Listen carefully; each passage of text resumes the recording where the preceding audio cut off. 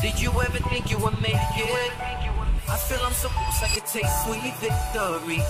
I know this life meant for me. Yeah, why would you bet on Goliath when we got Bet-David? Valuetainment, giving value's contagious. This world of entrepreneurs, we get no value to haters. How they run, homie, look what I become. I'm the one. Okay, so today we have a very unique podcast here. We have some friends here. We were talking earlier to discuss the importance of the NBA and the greatest players of all time. That's what we're going to talk about. It has nothing to do with faith, nothing to do with religion, no discussion. But in all seriousness, I've been looking forward to this for a while. I know it's a bit of a sensitive setup to have it like this. We discussed it was supposed to be a different couple different individuals, brothers from your end coming in, and then Mohammed Hijab and I had a call together. We had a Zoom. He had some challenges, and I got to give shout out to Eddie, the Dean Show. He's here with us as well, but he's sitting outside to have the discussion for us to be here together. Robert, I respect all of you for coming out. Truly, I respect you for coming out. My outcome, I want to first share with you and the audience what my outcome of this is. So as a father of four, I'm a little bit concerned on what's going on with the country in America. I escaped Iran. We went to Germany at a refugee camp, then we came here. I now have 4 kids, and I love America. I think this is an incredible nation. It's changed my life. But some of the things that's going on right now, it's kind of weird. It's strange. It's not normal. It doesn't seem normal to me. And I have friends. I'm a Christian myself. I'm a non-denominational Christian. People know that's my position. But I have a lot of friends that are Muslims. I have Scientologist friends. I have Mormon friends. I have Jews, who are here with us as well. So I wanted to bring this up because we're going to discuss a few different things today. Number one is the differences in the religion of Christianity and Muslim. We'll discuss that. And then we'll discuss the enemy. Who is the enemy to Christians? Who is the enemy to Muslims? And then we're going to share who our common enemies are. And some funny questions I want to ask you. We'll have some levity here as well to enjoy the discussion. And then there'll be an opportunity for you guys to also discuss with each other. This is not a debate. This is a discussion. Of course, there's going to be moments of debate and you giving your point of view. That's going to happen no matter what. Naturally, the setting is where that is going to happen. But I want to make sure everybody knows that's my outcome. I think there is an area where if we can find common enemies, the enemy's greater than we think. At the end, that's my outcome. But with that being said, let me properly introduce everybody. So first, we have Daniel Haqiqatjou. I said it 7 times properly, and then when we're on, I can't. So Daniel Haqiqatjou attended Harvard University, where he majored in physics and philosophy. He is a Sunni Muslim debater who specializes in debating anti-Muslim figures. He founded MuslimSkeptic.com and teaches Islam at mosques and universities around the world. Thank you for being here. Thank you, Patrick. And he has a book here as well, The Modernist Menace to Islam. We'll put the link below as well, Rob, so if people want to pick it up, they can. And then we have Jake Brancatella, right, who is here with us. I was telling him earlier, I'm used to that last name more often with some of the friends we interview. He is the Muslim metaphysician, is a convert to Islam. He holds a BA in philosophy and is currently studying for a master's in philosophy and theology. Jake primarily debates Christians and atheists and is an active member of the Muslim Debate Initiative. Then we have Brother Rachid here to my right. He wrote a book called The Ideology Behind Islamic Terrorism, a Moroccan Christian convert and the host of the Daring Questions television program, where he discusses Christianity and engages with Islamic theology and religious topics. Brother Rachid, thanks you for being here. Thank you for having me. And last but not least, Robert Spencer, American author and commentator known for his writings of Islam, counterterrorism, and his involvement with the organizations like Jihad Watch, the most popular blog within the counter-jihad movement. He's also written The Truth About Muhammad. He's written a Critical Quran, and also his latest book that's, I think, is that the Critical Quran you have out here? Quran. And he's written a few other things. Rob, again, once again, thank you for being here as well. So what I'd want to do is, before we get started, and I have some comments and questions here, if you, just for some of the audience that maybe they don't know the whole story, we can start off with anyone on how you came about your current position right now. If you can take 30 seconds to a minute, given your background, and then we'll go from there. So we're going to start off with you. Robert, how did you go? I've read your story. Of course, I know your background. I watch a lot of commentary on you. How did you become the person that you are today? Well, you know how one thing leads to another. And I was fascinated with Islam and the Islamic world from a very early age because my grandparents actually are from the Ottoman Empire. They were Greek Orthodox Christians in what is now Turkey and were exiled during World War I for not converting to Islam. When I knew them, actually, my grandmother was the only person besides Barack Obama who said that who said that the call to prayer, the Islamic call to prayer, was the most beautiful sound that she had ever heard. And she would tell me stories about growing up in Turkey and how wonderful it was and how beautiful the land was, how wonderful the people were, and so on. And so then I would ask the inevitable question. I was 5 years old or whatever. Well, then why are you here? Why did you leave? And then they would clam up and not tell me. So this just made me more interested. Started to study it, consulted with people, ended up consulting with some people in the 90s about these issues. And then after 9/11 was asked to write a book. And now I've written 27 books, mostly on this issue. And I watch you where you have a certain level of true 100% belief in what you're talking about. We'll get into that here in a minute. And I'm sure we'll get more about that. Brother Rachid, how about yourself? Yes, I grew up in Morocco. My dad was an imam for a mosque, and I was Muslim like every other Moroccan. At age of 12, I was listening to a radio program. That's when I heard about Christianity, and I started comparing between Islam and Christianity. I was fascinated with the person of Jesus in the Gospels. And I was shocked with the life of Muhammad when I compared it to the life of Jesus. Then I converted at age of 16, 17. Then I had to leave my family, actually. They rejected me. I lived as a homeless for 2 years. And I had to live underground with the Moroccan church, the converts, until 2005, I had to flee the country. 2005, you have to flee the country. Yeah. Okay, and we'll get into your story as well a little bit more when topics come up. Jake, how about yourself? What's your story? What's your background? Yeah, so I was raised a Roman Catholic. My entire family is Roman Catholic up until today. I personally never really believed in the religion, primarily because the theology never really made much sense to me. As I grew older in my late teens and going into the university years, I naturally, the mind starts to think about the deeper questions in life. What's the purpose of life? Does God exist? What religion is true? And so I went on this search and eventually found the path of Islam, primarily because I believe that it's the only religion today that truly supports pure monotheism. I know that Christians, and maybe we'll get into this in the discussion, claim to be, but I found doctrines like the Trinity and incarnation to be completely incoherent and found problems with them. And the Islamic narrative of there being one and only true God that is worthy of worship and that he sent prophets and messengers with this consistent message throughout time was very inviting to me and fit with my natural disposition, and I became a Muslim in my early 20s about 10 years ago and been Muslim ever since. Fantastic. Thank you for that. Daniel, how about yourself? Yeah, my background is my parents came from Iran. They're both from Shiraz. I was born in the U.S. actually and was raised here in Houston, Texas. And I love my parents, and they raised me like an Iranian, had a strong Iranian Persian identity. As I was in high school and then college, I started to become more religious, like learning about my background from my grandparents, for example, from my dad. And I just became more religious, started practicing Islam. I became Sunni, so I'm from a Shia background. I became Sunni. And in college, I went to Harvard University. There was a lot of pressure on Muslims at that time because of like the war on terror, counterterrorism efforts. And there was this effort to liberalize Islam and to say that traditional Islam or the Quran or the Prophet Muhammad, peace be upon him, their teachings are not consistent with modern life, with modernism and liberal secularism. And this posed a conflict for me. Like, how do I reconcile a traditional Islam with liberalism, secularism, and these modern ideologies.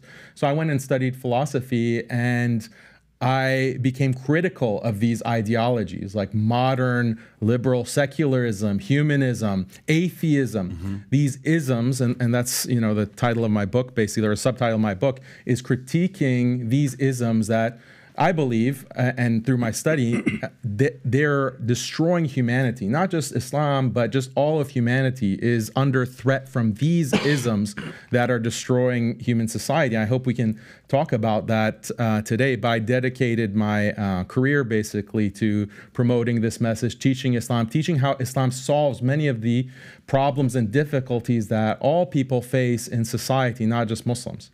I love that. Okay, thank you for that. Again, gentlemen, thank you for sharing your background. So let's get right into it. Robert, your challenge. What is your biggest challenge with the religion of Islam? What's your biggest challenge with it? You mean the biggest difficulty I see in it? I would say the biggest difficulty, because to me, I see it from a few different places, right? One, there's faith, meaning none of us have gone to heaven to see what heaven's going to look like. We're all taking a risk. All of us here are taking a risk. Either we're all going to be right, either we're all going to be wrong, or either one of us is going to be right, meaning one group's going to be right and the other's going to be wrong. But we don't know. That's faith, that's prayer. Of course, we've had great experiences in life to say, I had a connection with God. I had a moment with ... And then that's individual to us, right? So to me, it's faith, it's religion, it's enemies, it's common enemies. It's the challenges that's going on in the world, specifically with America as being, for the longest time, the greatest country in the world. What is affecting that? And then there's a few other things that we'll talk about into as well. So, but for me, it's more from the standpoint of when you've said you've read the Quran dozens of times, you've studied it, you've written about it, you've talked about it. Even I think the government used 2 of your books in 2011 that Wired talked about, right? I don't know what the 2 books were. I think one of them was about Prophet Muhammad, and So your background, you've been in this world. What is your biggest challenge and differences with the religion of Islam? Well, probably the main thing is the sanctification of violence and the idea that God will bless and even calls upon the believers to commit acts of violence under certain circumstances. Like Rachid here is an ex-Muslim, and so under Islamic law, as it's traditionally and classically formulated, he would be put to death. Muhammad said, anybody who changes his religion, kill him. And it's still the position of all of the schools of Islamic jurisprudence, Sunni and Shia, that the apostate should be put to death.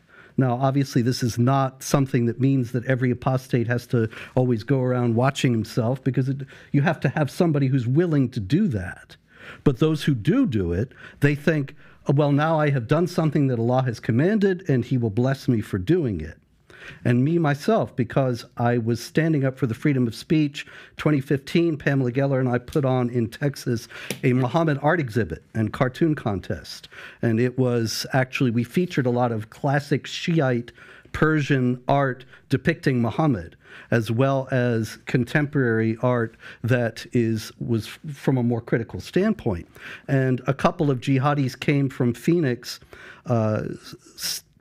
key members, actually, of the Islamic Community Center of Phoenix. One of them was featured in a recruitment video for them, and they tried to kill us. And so I actually would be also under a death sentence just for drawing Muhammad and for sponsoring people who do, which I did not in order to cause gratuitous insult, but to defend the freedom of speech and freedom of expression, which is the foundation of any genuinely free society. Daniel, what would you say to that? What's your response to that? Yeah, so just a few points here. Number one, it's interesting how we want to talk about Islam as a religion, but the religion is 95%, like what Jake mentioned. It's about worshiping God, being devoted to a righteous way of life, loving your neighbors, taking care of your parents. That's what 95% of Islam is about. Yes, there are criminal punishments, which we're going to discuss. There is conquest, there is war theory, there's all of this in Islam.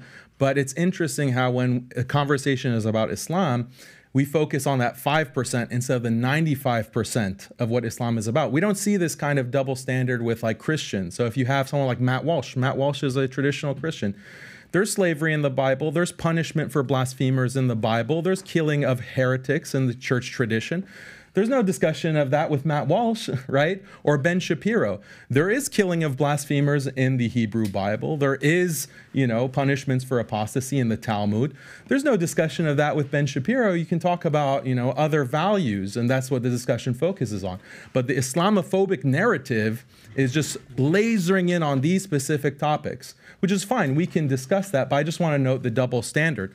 So the other framing of this whole discussion that I want to put out here, though, is that I'm wondering, like, this standard of, there should be no punishment for blasphemy, for example. Let's just put that out there. There should be no punishment for mocking and insulting a religion, attacking people's values. Is that coming from a Christian perspective? Is that coming from is that coming from the church tradition? Is that coming from the Bible? Because when we look at the Bible, we see in Leviticus, we see in Deuteronomy that blasphemers should be put to death. Even if you entice, the Bible says, if you entice like your son or your daughter or your wife entices you to worship other than God, then have no mercy.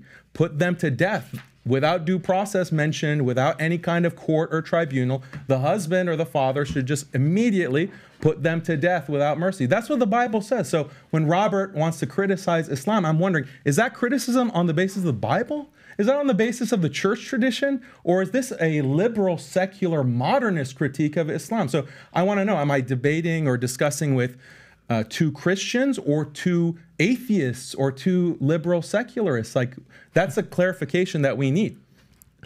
May I? Yes. This is a very important clarification, and there are a couple of distinctions that have to be made. One is all of your examples from Christianity are from Old Testament law, which if you had studied Christianity, you would know there's no sect of Christianity, no school of Christian thought, no tradition within Christianity that holds that Old Testament law applies to Christians for all time. As a matter of fact, it never did apply. Even in Judaism, after the destruction of the temple in 70 AD, the rabbis redefined Judaism so that even they don't teach that those punishments have ongoing validity. So you're talking about something that nobody in mainstream Judaism or Christianity thinks is valid today versus something that unfortunately all too many Muslims do think is valid today. And the bringing up of ancient historical wrongdoing is all very well, and there's certainly a place for that. I've got no interest in denying any of the misdeeds of Christians throughout history. But the problem that we have in Islam is that these passages of the Quran that are problematic, passages of Muhammad's traditions that are problematic, they are still considered to be in force by very large numbers of Muslims, such that all the major terrorist groups around the world are Islamic groups. And you don't have any Christian terrorist groups saying Jesus is Lord and blowing people up. There's a reason for that. And the reasons have to do with the interpretative traditions in both religions. Can I comment? Yeah, go ahead, Please.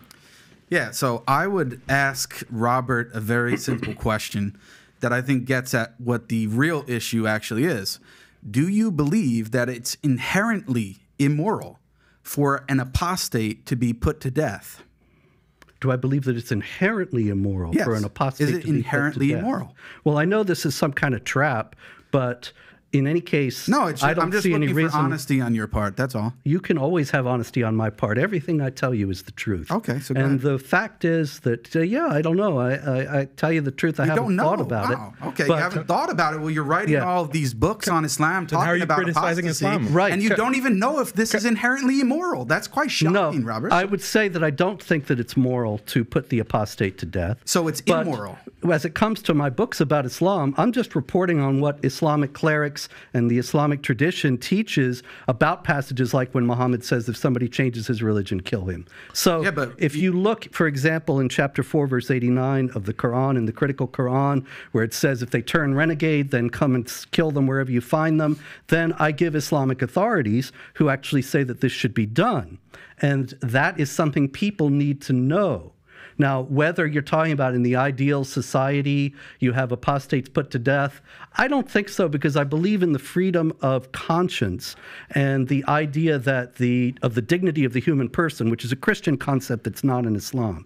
You have in Islam, the unbelievers are the most vile of created beings, according to chapter 98, verse 6. One issue at a time. So on. No, this is all. Let's talk about this issue. I understand, but this is all the same issue. Whereas in Christianity, all people are equal in dignity as made in the image of God. And so in that sense, I would say, no, I don't think it is. So is it inherently immoral, yes or no? Can I answer that? It is. It is. So when Deuteronomy, since you like to quote the Quran, when the Bible says this in Deuteronomy 13:6, if your brother, the son of your mother, your son of your daughter, the wife of your bosom, or your friend, who as your own soul secretly entices you, saying, quote, let us go and serve other gods, which you have not known, neither you nor your fathers, of the gods of the people which are all around you, near to you or far from you, from one end of the earth to the other end of the earth, you shall not consent to him or listen to him, nor shall your eye pity him,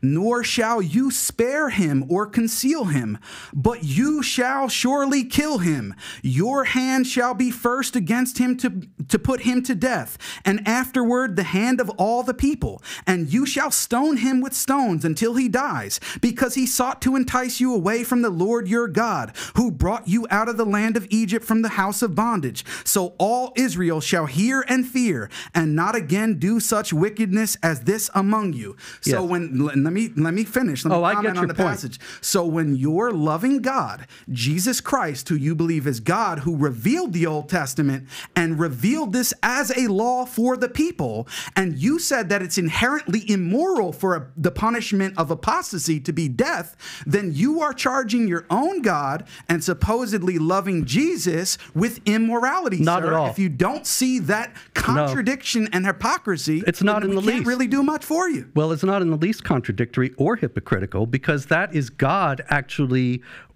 ordering something directly. Was God wrong for that? Now, the question here is whether the Muslims, when they put people to death for apostasy today, are likewise authorized by God in some direct manner. Now, obviously, that's what matters. Yes, the question is... And it's not inherently immoral. It just matters what is the correct religion and whether or not God is actually revealing it. Yeah, if you study the Old Testament, you will actually find that there's a great deal of discussion about passages like that, and whether they are actually commands by God, whether they were understood by the faithful, interpretations by the faithful.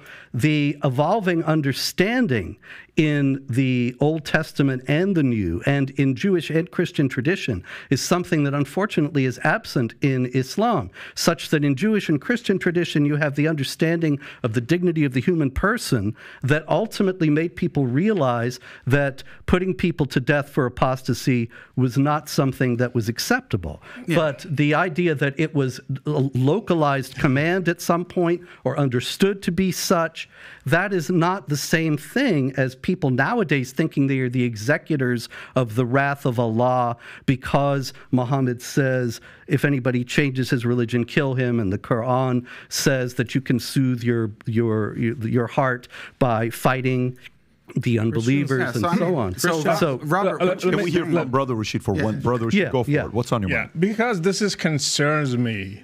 Do you believe I should be put to death? I believe that the punishment for apostasy in a correct Islamic state is death. I believe that that's the correct... Let me finish. Let me just respond, sir. I believe that that is the correct punishment which has been revealed by God both in the Quran and the Bible. And for Robert to turn around I asked you... Let me finish. I asked you, do you believe I should be killed today? And I answered you, sir. Yes or no? I answered you. Yes or no? I answered you. I think he said yes. You want me to answer? I said. Yeah, you answered me. In a proper Islamic jurisdiction, an Islamic nation, all of the laws of Islam and the Sharia as revealed by God should be applied. So if we were in that kind of state, would you do it? Including I'm not the one that executes with proper due process, with a proper court hearing, just like any nation of laws. the laws of the Sharia should be applied, including the death penalty for not only apostates, but also blasphemers. You didn't answer me, yes or no? We did answer Yes, you. we did answer. Yeah, so I should be killed.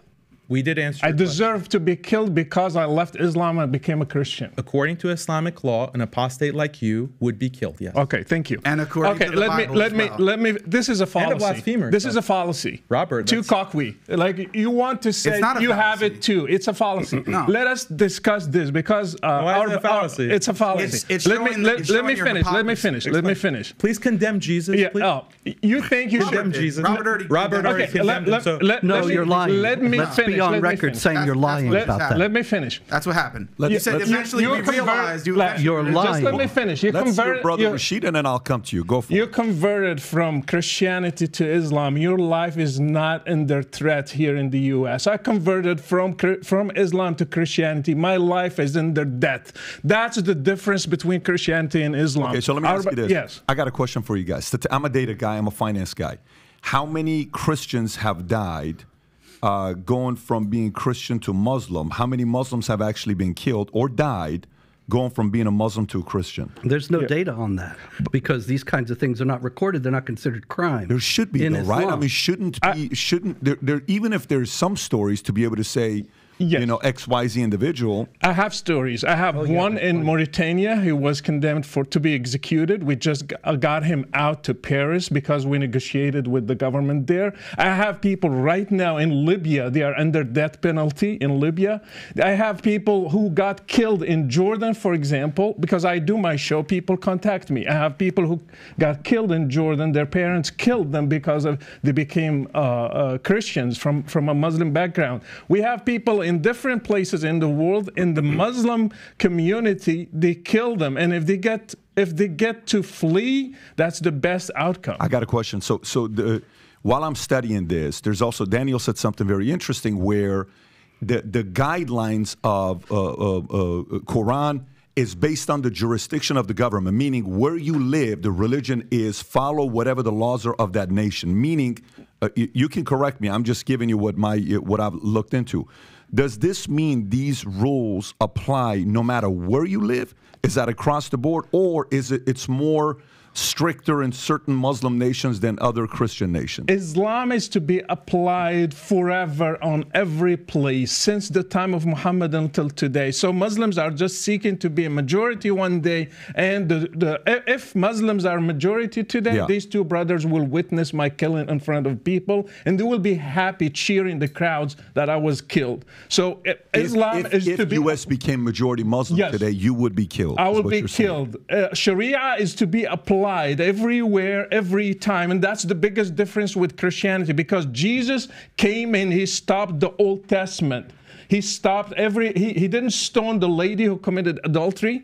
He said in the law, tooth for tooth, and he said, no, you turn the other cheek. Jesus stopped the Old Testament. They don't have a New Testament in Islam. They have worse than the Old Testament. They have something that Muhammad never corrected. So today we have to do jihad. Today we have to kill the apostate. Today we have to kill the person who doesn't pray, even a Muslim. If he stops praying, he should be killed. If he has no excuse, he should be killed according to Islam. I'd like to give them a chance to respond. Daniel, what would you, because the point I think you were making was how that maybe doesn't apply based on what the countries are. And then he makes a good point about saying, but if U.S. eventually becomes majority Muslim, then that could be the criteria that we have to follow in U.S. What's your response to that?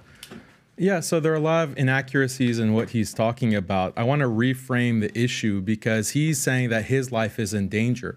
But the lives of Muslims are in danger under a secular, liberal hegemony. And I know that some of the viewers might not be following what I'm discussing, but look at the war on terror, or even look at me personally or Jake. But I say things that are contrary to liberalism. I critique and criticize liberal secularism. And what is liberal secularism? It's the this philosophy that came out of the Enlightenment, out of the 18th and 19th century in Europe, and it was imposed on the entire globe by force through colonialism, through imperial wars. And the idea of liberal secularism is that morality should not be based on these old books like the Quran and the Bible. We have to use reason and science to maximize individual happiness, individual freedom, and equality. And this is the best system of life. It's an atheistic system of life. We need to have separation of church and state, etc. This is the dominant, I don't want to say religion, but it's a dominant ideology in the world today. And it's imposed through, the UN Security Council, international rights law, etc. But it's coming from a very specific philosophy that is anti-religion. It's anti-Islam. It's anti-Christianity, anti-traditional Christianity. I criticize this system. And Muslims who criticize this system are put on watch lists. We're banned from traveling. Some of us are drone striked. Some of us are detained. Some of us face all kinds of canceling, deplatforming. Our livelihoods are threatened. I get death threats all the time. Almost every day I'm getting a death threat because of my opposition to this hegemony, liberal secularism. There is no quote unquote freedom of religion, because if you oppose this hegemony, if you oppose this system, you will be put to death. And I know you've had some very distinguished guests like Glenn Greenwald, Whitney Webb, and they talk about this system. Alex Jones, they talk about this system. They might not put it in the same exact way that I'm putting it, but it is this authoritarian, centralized, theocratic, not theocratic, technological system. And yes, plenty of people are getting killed. What was the Iraq war about? What was the Afghanistan war about? How many millions of Muslims were killed because of those invasions? What were those invasions justified on the basis of? It wasn't on the basis of the Bible. I wouldn't put that on Christians. I would put it on spreading freedom, spreading democracy, spreading liberal values and quote unquote women's rights. That's what millions of Muslims in the past 20 years have been killed for, slaughtered, genocided because of this ideology. So yes, Muslims are under threat. Muslims are far more threat than, the few Christians here and there that might leave Islam to become Christian. Go for it. Well, in the first place, when it comes to secular liberalism, Daniel and I are completely in agreement.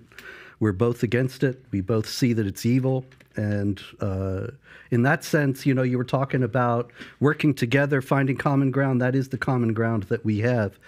The idea of the invasions of Iraq and Afghanistan were completely wrong, based on false premises, false assumptions, based on the idea that they could bring democracy to the Islamic world. It was never going to happen. And I was warning about it before it started, but was not heeded. But the fact is that, and also when it comes to death threats, we could probably have a contest and see, but I get them many daily, mostly from Muslims, but not always. And the left is increasingly unhinged and out of control.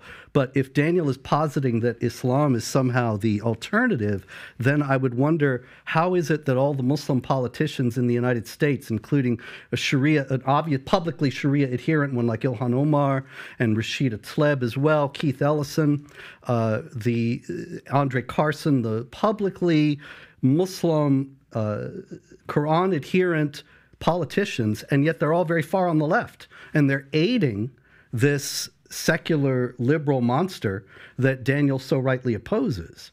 And so it's hard to see how Islam can be the remedy when you don't even have a single politician of the Islamic faith who is standing against all that. Brother Rachid, what's your biggest criticism of, because you were a Muslim before and you converted. What was your biggest reasoning for doing so? My biggest reasoning, and I want to comment on a point that I forgot to comment last time. Our brother, he said the 5% of Islam we're focusing on. Right. If you have this glass of water and you have 95 for it is water, but 5% is poison, it's going to kill you. So this is exactly what we have with Islam. Yes, you can talk about God, you can talk about worshiping, but how about violence against people like me? How about violence against Christians and Jews? You are ordered to wage war against them. That's what happened to my ancestors in Morocco. Berbers, they were Christians. they were executed, they were enslaved. That's what happened to people in Egypt, in Iraq, in Syria, and even in Europe. How about that? How about people who, for example, against women, Islam against women? And women, we should note that they endorsed the death penalty for apostasy right here. Yeah. So it's not like let me just finish. As does Jesus Christ. And against women, women should be beaten if they disobey their husbands. My mom was beaten, my imam dad. When I asked him why, he said, it's in the Quran. You cannot object to that. They cannot object to it. It's in the Quran. It should be applied. It's a permission for men to beat his wife. It's in the Quran. It's the word of Allah himself. Again, when I studied the life of Muhammad, in 10 years, he waged 83 wars in 10 years, 27 wars and 56 raids in 10 years. And you are going to teach me that Islam is peaceful? No, it's not peaceful. Are you going to give a Nobel Prize for somebody who waged 83 wars? No, you will not. And another thing, Muhammad is not a role model. Jesus is. Muhammad, he had many wives, 11 of them. One of them, she was 9 years old. He was 53. I am 50. I cannot marry a girl that has 9 years old. You cannot. That's abuse. And Muhammad did that. Can we do one issue at a time? Let me finish this.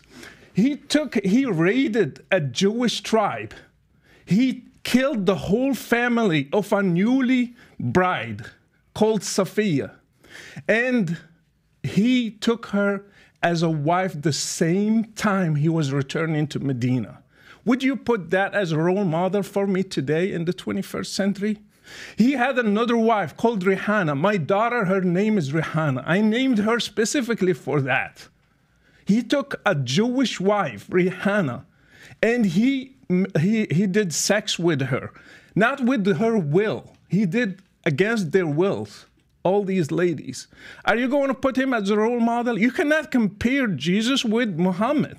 Jesus never killed a person. He never killed an apostate. He never waged a war. So he was a role model for me. That's why I loved Muhammad and I wanted to follow Jesus. They are going to keep trying, bring the Old Testament. Name one person that Jesus killed because he was an apostate. Judas, he gave him to the Jews and he never ordered his disciples to kill him. I have people who just criticized Muhammad once, and he ordered his disciples to go and kill him, even lying. His name is Ka'b ibn al-Ashraf. He's a Jewish guy. They killed him. They lied to him. They took him and they killed him. He even encouraged a guy who was blind. He killed his wife. He had 2 kids, and he killed her. He came to the prayer and he said, Muhammad praised the guy for killing his own wife just because she criticized Muhammad. So these are the rules that they want to apply today. If we criticize Muhammad, we should be killed. Like what happened with Charlie Hebdo. Do you think those people, they just killed the people who drew the caricature for Muhammad just because like that? No, because it's written in Islam that they should kill people who criticize Muhammad. So Islam is a big problem. Even the 5% can kill whole humanity. Can I have a response? Sure, please go for it, Jake. And I want to comment on what he said and also Robert's remark about us endorsing the punishment for apostasy. Yes, we do. Why? Because our claim is that we are actually faithful to our scriptures. You guys are not. You want to avoid the Old Testament, and I want to give you an analogy, Patrick, because you're a business guy. You have many businesses, okay? And you have policies that you have to put in place based on social interaction in the workplace and all that kind of stuff. Now, you may make amendments to those policies based on new data, new information, how things are actually going based on those things that you put in place. Now, when you do, right, and this is the analogy between the Old Testament and the New Testament, are you willing to say that, well, yeah, thinking to myself, yeah, Pat, yeah, you were wrong, actually, when you said it was okay to do such and such. That was actually wrong, and you then put in the correct one. With the Bible, the problem that you have is the same one that you want to talk about, the loving Jesus Christ himself, which we also adore and respect as a prophet, is the same one that you believe is God and revealed the Old Testament. And you can't get out of that. So when your God, Jesus, revealed at that specific time, as I just read the passage, and I can read you plenty more, where he says to kill babies in war. Is it okay to target infants in war and kill babies? Is that inherently immoral? The problem that you have is if you go on, and this is why the argument is so important, it's not a tu quoque just as a fallacious argument. It's checking for your consistency as a Christian, whether or not you're actually faithful to your own text and tradition. And the reality is you're not. Why? You have two options. If you condemn it as inherently immoral, then the whole Bible's gone. Because if you believe that those verses in the Bible were revealed by God, then you're saying that God is immoral. And on the other hand, if you say that it's not inherently immoral, but God changed the law at this time, then most of your arguments lose the force that they have against Islam, because you can no longer argue that it is inherently immoral to punish an apostate by death and all of the other things that you want to tack on. This is why it's so important. It's not a fallacious argument, and the reality is we want to stick to our text and our tradition, and for the most part, we would argue that the Christians have abandoned them in favor of secular, liberal, moral ideologies. Let me have Daniel respond, and then I'll come to you. Go for it. Yeah, so there are a lot of things that we need to respond to, because he's just listing every grievance that he has against Islam. Right. We have to take it step by step. But just on this point of violence, I think Jake makes really the crucial point. It's that Jesus, according to the Christian belief, Jesus is the God of the Old Testament. And he's the one who's commanding Moses, for example, to ethnically cleanse the Canaanites or the Amalekites or all of these other tribes, and to conduct conquests and war, to take girls as slaves, to take virgins as slaves. This is in the Old Testament, sure. So Christians have to deal with that moral problem. A lot of Christians, unfortunately, they just throw the Bible under the bus. And, how is that justified? But it's not just the Old Testament. It's also the New Testament. The New Testament also endorses slavery. The New Testament also has the book of Revelation, where Jesus is going to come, which, by the way, Muslims also believe that Jesus is the Messiah. He is the born of the Virgin Mary, and he's going to come as the Messiah to establish God's kingdom on earth. Muslims also accept and believe that, and we're anticipating that. But he's going to be very violent. It's going to be a very violent affair, and that's in the Muslim tradition and the Hadith, and it's also in the book of Revelation. So Jesus is also very violent. And then finally, you have canon law. You have the church tradition. So if Robert wants to denounce canon law, because when you have canon law, it has slavery, it has a marriage age of 12 years old in canon law, it has punishments for blasphemy, it has even striking the wife, the disobedient wife. That's found in canon law from Gratian. So I believe that Robert is an Orthodox Christian. If he wants to denounce canon law and denounce his own tradition, he can denounce that. He can denounce Jesus himself. He can denounce the Old Testament. He can denounce the Bible. The New Testament, that's fine. That's fine. He says that, our religion adapts, our religion changes. But that's actually the problem, Patrick. When we're talking about wokeism, when we're talking about, if you can say that, that's the Old Testament is for those times, it's not applicable now, right? That's the argument. The violence, the killing of blasphemers, that's for old times. We've changed, but Muslims are not willing to change. I say, yeah, Muslims are willing to stand by revelation. The problem with a lot of Christians, not all Christians, a lot of Christians, Jews, Hindus, they all have these practices in their books. Buddhists, they all have these practices, and they're pressured to change and update. And so if you can get rid of the conquest and the violence and the punishment for apostasy, why not just get rid of the prohibition of cross-dressing, the prohibition of homosexuality, the prohibition of drag queens? Why prohibit any of that? Maybe times are different. Maybe we need to adopt drag queen story hour in our church. Maybe we need to adopt, all of these woke practices. Why not? And Robert, here's what I would say. You're making a very good argument, and I can totally feel where you're coming from as well. Obviously, just so everybody knows, Have we ever had a conversation together prior to this debate? I just want everybody that's watching. Have you and I ever spoken? We just met a few minutes ago. Have you and I ever spoken? No. Have you and I? No. I did that intentionally.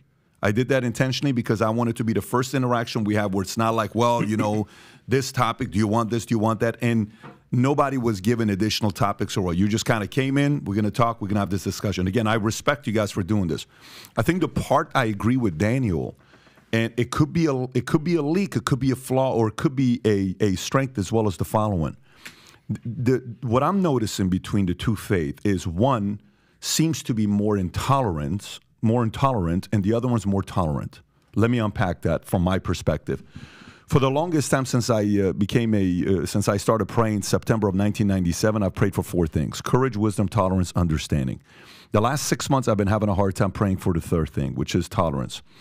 And the reason for it is because I think Christians are becoming way too tolerant. Now, the standards could be extreme. Somebody could be watching and saying, guys, what are you talking about? You mean to tell me you're okay to hit your wife and do this and do that and apostasy and all this stuff? That's ridiculous for you to think that. And then you may say, well, look, we're at least staying committed to our faith. They're not. They're picking and choosing what they like, and they're not. That could be the argument. All I'm saying is that's their argument, what they're saying. Yeah. But then the other side is when you're saying what you're saying, you know, stats came out right now as well about Pew Research on statistics on Muslims' view on LGBTQ. You're now going to go through this as well with your faith, with your religion. Pew Research says that 52% of American Muslims believe homosexuality should be accepted by society. This is according to Pew Research. Among Muslim American millennials, that jumped to 60%. This was done in 2017, so it's 6 years old, which I would assume it's even higher today than what it was then. The survey also revealed that Muslim women are much more accepting of LGBT people than their male counterparts. They're at 63%, men are at 42%. Just so you know, the difference between women and men, about 21% difference. And a vast majority of religious LGBTQ Americans are Christians, split fairly amongst Catholics, 25%, Protestants, 28%, and Christian denomination, 24.5%. Only about 2.5% of Jews are for it, and 2% of Muslims, okay? So he makes the point that, you know, you are more tolerant of a religion of, when I say you're not representing everybody in a Christian. You could be your own kind of a Christian. Yeah. There's different, you know, sects in a Christian. But from an outsider watching in and trying to be as fair as possible, I see we're not being tolerant. You're not going to say anything about our prophet. You're not going to say anything about our religion. We're going to defend this. These are our values. We're going to protect it. We're going to fight for it. This is important to us. This is our livelihood. This is what we stand for. And Christians are like, it's okay. Don't worry about it. It's okay. Don't worry about it. It's okay. Don't worry about it. And then it's bringing out more flaws and arguments in the Christian religion. And I'm saying this as a Christian myself. What's your rebuttal to that? Well, what you're talking about in a large part is a retreat from and a rejection of Christianity, not actual Christianity.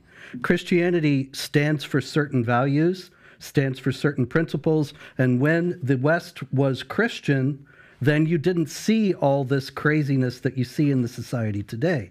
It's when the West starts to discard Christianity that all these things come in. Like Chesterton said, when people stop believing in God, it's not that they believe in nothing, they believe in anything. And we're seeing that illustrated every day now with increasingly insane public discourse coming from the left, and especially a social discourse. But this is not Christianity. Now, to be sure, you're absolutely right. There are a lot of leftist and liberal Christians who have essentially discarded Christianity. Yeah. And under the guise of Christianity, it's kind of like Invasion of the Body Snatchers Christianity. You remember that movie? People would appear and they looked just the same, but the space aliens had taken their personalities and replaced them. And that's what we have with a great deal of Christianity today. Unfortunately, it's been infected by exactly this kind of liberalism, and so a lot of people turn away thinking that's Christianity, when actually these people are not Christian in anything except the name. But there's a great deal more that Daniel mentioned. Am I going to get a chance? You can respond right now. Okay. Yeah. The problem that you guys have is that you're reading the Bible as if it were the Quran. In the Quran, it's dictated. Allah dictated every word, and it's applicable for all time. It's all flattened out and on the same level. The Bible is simply not like that. In the first place, you have the very simple notation of the Gospels, the Gospel according to Matthew, Mark, Luke, and John. Now, in the Christian faith, Matthew, Mark, Luke, and John were inspired, but that doesn't mean that God was dictating to them and that it was beyond their human understanding. Like when St. Paul, in one of his letters, and he says, I'm glad I didn't come to baptize any of you. Well, actually, I did baptize a couple people, and I forget who else, but I still didn't come to baptize. It's not that God is forgetting who he baptized and who he didn't, but Paul is working from his human understanding, and yet he is speaking the truths, the eternal truths that God wants him to communicate. A lot of the Bible is the record of the evolving understanding of the people of God about precisely a lot of these issues that you're talking about. And so you can't go back and flatten it out as if it were the Quran and say, Jesus is here telling people to kill people, and therefore you have to approve of it. Well, Jesus is That's God. just not how the Bible works. What you have is an understanding that the people had at that time that's expressed in that way, and then later, because of the teachings that Jesus gives in the New Testament primarily, of the dignity of the universal dignity of the human person and of various other aspects of the understanding of humanity. That's why slavery is abolished, and slavery was only abolished in Christian contexts, primarily in the UK and the United States to start with, and then it followed around the world, because people understood, even though slavery is in the Bible and in the New Testament, yes, at the same time, also, there's the idea that all people are made in the image of God and have that dignity. So there's not the dichotomy like in the Quran, Muhammad is the apostle of Allah, those who follow him are merciful to one another, ruthless to the unbelievers, at chapter 48, verse 29. So it was Christian clerics in the UK and the United States who led the fight to abolish slavery based on the deeper Christian principles regarding the dignity of the human person. Yeah, so why can't evolve? Why can't Christians evolve to accept transgender and drag queen story? Or why can't things evolve even more? Actually, what's the because principle? of the same, what's the principle? Yeah, it's a good question. I'm trying to answer it. It's because of the same principles. The idea of transgender, human dignity, and that means both physically and spiritually. And so you take the transgender business, that's a total rejection of trust in God and the idea that God knows what he's doing when he creates somebody male and female. And that's the first thing the Bible tells us about God, that he created the heavens and the earth and that's created human beings. Christians say. And well, sure. LGBT and that's Christians why they're say wrong. Human dignity that male and female, he created us for who we are and being tolerant for who we are. Yes. That's what they claim. Well, that's you why we have heresies. A very clear-cut principle. We have heresies in Christianity, just like you do in Islam. No, but I want to understand, what is the principle that I was just telling you that if you have human dignity. You're talking over me, but I'm trying to explain it to you. Because you're not answering the question. No, I actually am answering the question, but you keep interrupting me and making it impossible for me to make my point. Give me the principle. So if you had the basic courtesy to be quiet for a second, then I will return it to you when you respond. Sure, go ahead. But the idea that when it says male and female, he created them, that's not just an incidental point, but that is fundamental to the human identity and to the nature of the person that has that dignity as being made in the image of God. And consequently, to say, oh no, God made a big mistake and I'm really a woman, that is a fundamental rejection of any kind of Christian principle. That's not what transgender said. Let me ask a question here for the point he made. I want to transition off this topic to the next topic. By the way, you know how the Constitution, we've had 27 amendments in the last however many years we've been around, right? Based on what he just said, my interpretation, what he said is the religion of Christianity has made many amendments over the years, okay? Somebody could interpret as the New Testament as a form of an amendment. You can push back. I'm just giving the audience, trying to see what the average audience may be thinking about. They may say, no, the Quran is the Quran is the Quran. We follow what was taught back in the days and we're sticking to it and there's no amendments. What's your rebuttal to that? Can I comment on this? Please, yes. You understand what I'm saying, right? You understand the question? I understand the question. First of all, they are talking about amendments. They have something in Islam called abrogation. It's like an amendment. God says something, and then he changes it. For example, he asked the question, was it moral to kill the apostate? I can ask him the same question. How about zawaj al-mut'a? Like you marry for, like it was practiced in Iran a lot. It's not inherently immoral. It's not inherently immoral. Why? We can answer it. Why it was stopped? Why Muhammad stopped it? If it was immoral. The difference. I'm just giving you an example. You asked us the question. No, I'll let you answer. I'll let you answer. In Christianity, Jesus came, he stopped so many things in the Old Testament. That's our principle. He stopped, for example, sacrifices. We don't sacrifice animals. He stopped the adulterers to be stoned. He stopped so many things, like tooth for tooth. He stopped that. So Jesus stopped so many things in the Old Testament. You don't accept that. That's your choice. For example, why his disciples never killed an apostate? Why his disciples never They didn't have political power. As soon as Christians gained political power in the Roman Empire, they started doing these things. They didn't have the jurisdiction to do so. They didn't kill They were the minority. They weren't in power. As soon as Christians gained power within the Roman Empire, they applied the Old Testament laws, the New Testament laws. Not true. It's codified in the canon law. Do you know? Are you familiar with the canon law? Yeah, I want to talk about that. Yeah, please explain the canon law. Brother Rachid, if you can get closer to the mic so the audience can hear you. Jesus never waged a war. He never ordered one. There were other Jews who did kill Romans and who did kill people, zealots, the people called Ghayorun. So Jesus never ordered that. His disciples got killed, not waged war. They got killed. They never killed a person. Slavery, the Apostle Paul, he said, in Jesus there is no slave or free. And that's why the abolitionists, they started in the West. I have a question for you. You are benefiting from human rights and freedom of religion in the U.S., and you are trying to get us back to Sharia. For example, you converted from Christianity to Islam. Alhamdulillah. And you want to bring a law that kills the apostate. Do you want to be killed for converting from Christianity to Islam? Do you want that? Do you believe it's correct? Do you want it?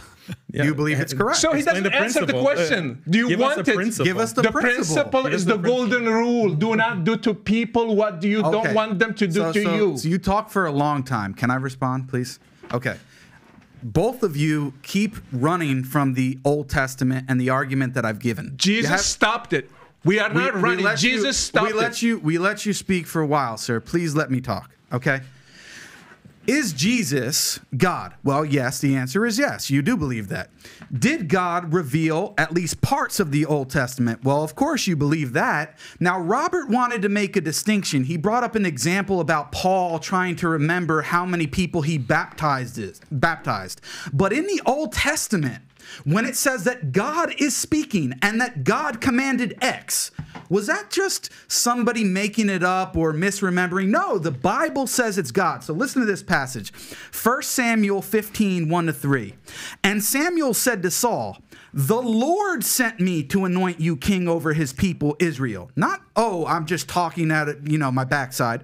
Now therefore listen to the words of the Lord. Who are they? They're the words of the Lord. They're not the words of Samuel or your neighbor John or whoever else. Thus says the Lord of hosts, I have noted what Amalek did to Israel in opposing them on the way when they came out of Egypt. Now go and strike Amalek and devote to destruction all that they have. Do not spare them, but kill both man and woman, child and infant, ox and sheep, camel and donkey. So do not tell me, sir, that God, Jesus, did not order the killing of innocent people. He not only did he do that, he ordered the killing of babies, none of which you will ever find anywhere in the Quran or Sunnah. So if you have a problem, let me finish, sir. You don't have it in Sunnah? Let me finish, sir. If you have a problem with God ordering death for apostasy and all these other things that you're bringing up, Robert, when you bring up the issue of Paul, well, he's trying to remember how many people he baptized. Is that analogous to this text where a prophet, Samuel, is explicitly saying that these are the words of the Lord? Was Samuel lying? Did God actually say this? And if so, is killing babies inherently immoral when at war? Yeah, killing babies is bad, Jake. Yes. Is it inherently immoral? Yeah. So why did your God order why did Jesus order it? Why did your God Jesus the problem you have why did your God the problem Jesus you have once command again, the killing of infants? If you'll let me answer, the problem that you have once again is that you're reading the Bible as if it were the Quran. And see, these things actually trouble Jews and Christians. There's no reason to cover up that fact that these passages have caused difficulty for Jews and Christians throughout history. And some people would say, actually, these things never happened at all. That they were fables designed to teach. Do you believe that they were fables designed to teach that you are to be completely pure and reject sin, and that all that business about killing this one and that one is about rejecting various sins? We want to know your position. Now, the whole point of what I'm saying here, if you would stop interrupting for a minute, I did not interrupt you. The whole point of what I'm saying here is that these passages, precisely in the fact that they have caused trouble for Jews and Christians and have led to differing interpretations of them, demonstrate that the Jews and Christians both have an evolving understanding that comes from later revelations and that comes from their own interpretation of the revelations that they received, such that they can say unequivocally that, yes, killing innocent people is wrong. Whereas you have Muhammad, and they ask him, you're throwing rocks, you're catapulting stones into the infidels' city, and they got women and children in there, and he says, oh, they're among them. In other words, it doesn't really matter if you kill women and children because they're all infidels. And you don't have any kind of critical stepping back and saying, maybe that is not to be. That's the one I'm talking about. Can you read this to him? He said there is no permissibility. Nowhere in Sunnah. Just read it, please. This is Sahih Muslim, which is one of the hadiths. Permissibility of killing women and children in night raids. Can you start from the beginning? Start from the beginning. Go for it. Read the actual text. Will you stop interrupting me? I did not interrupt you. Permissibility of killing women and children in night raids, so long as it is not done deliberately. It is reported on the authority of Sa'b ibn Jathama that the Prophet of Allah, when asked about the women and children of the polytheists being killed during the night raid, said they are from them. And this is Sahih Muslim 1745a. And that, once I make the point, that is giving permission. And that's actually was invoked by Zarqawi, the Al-Qaeda leader in Iraq, when he was explaining why women and children were killed by the jihad bombings, and he was actually justifying it among Muslims. And he invoked that passage. Okay, so the difference is if you actually read the next hadith afterwards, it clarifies it, sir. And yes, if you're talking about bombardment or collateral damage in which an infant or child or a woman may be harmed inadvertently, inadvertently and unintentionally, then yes, that can happen. It's not a good thing that we enjoy in war, but if it happens, so be it. The difference is that in this text, it's specifically commanding from God.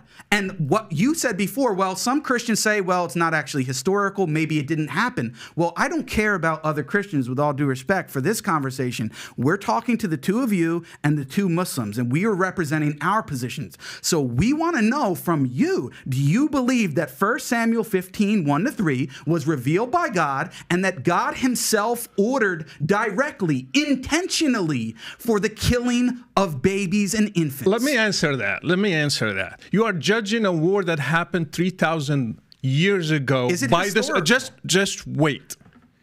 You are judging a war that happened 3,000 years ago by the standards of today. The difference between the Old Testament and Islam, we believe those applied for those circumstances and stayed there. These should not be applied today. Islam, jihad should be applied in the time of Muhammad, today and forever. So killing the kids of polytheists, Muhammad answered, they are from them. They are just polytheists like them. So it's okay to kill them. And let me tell you about killing kids. How you define a kid? In the raid of Bani Qurayza, Bani Qurayza, a Jewish tribe, Muhammad came and he said, check the hair of puberty for every kid. If you find one hair, you can kill him because he's considered an adolescent. So they killed 600 people on that day. You want to tell me that doesn't exist in Islam? Yeah, I know it exists in Islam. And I know if you got authority today, you will do it. Here's what I want to do. I want to have Daniel give a response, and then I'm going to go to the next topic. Go for it, Daniel.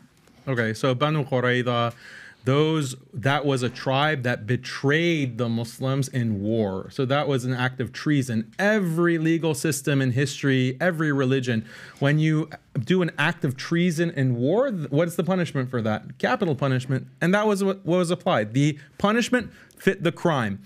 The point that Jake made is that the Prophet, peace be upon him, explicitly forbade the intentional killing of women and children in the hadith that you didn't mention. So this is dishonest. Exactly. You read one hadith from the book of jihad in Sahih Muslim, but you don't read the other hadith. Exactly. So that is dishonest on your part, sir. It's not. And then let's bring it back, to the overall picture, because for your viewers, many of them might not be Muslim or Christian. They think like, both of you guys are crazy. Both of you, your religion sound ridiculous. Yeah. So I want to defend not only traditional Islam, but also traditional Christianity. I want to defend, I think that's what building bridges is really about.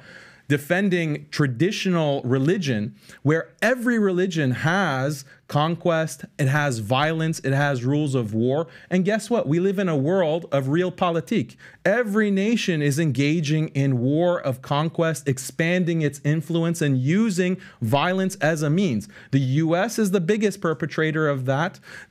Russia now is doing that in Ukraine, endorsed by the Orthodox Church, by the way. You have China, who is also expanding its influence. So every society, every culture, every traditional religion says, yes, use means and violence if necessary to expand your influence and to conquer and to conquest and to impose what? Your values. That is something universal. As Muslims, we're proud of that.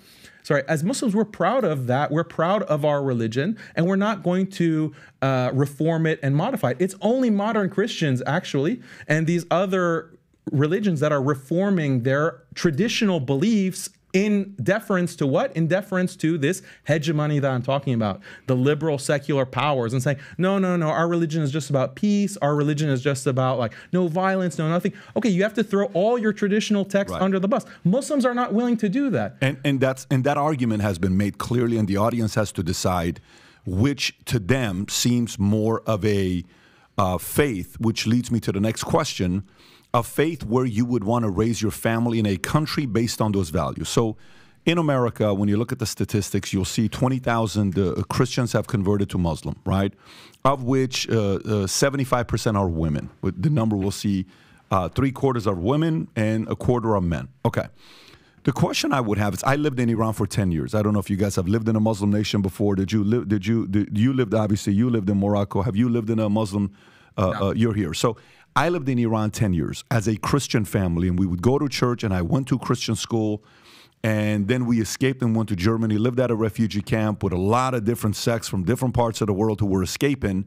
They were either escaping communism or they were escaping not feeling safe, persecution for their religion, what they believed in. They didn't have the freedom, they left.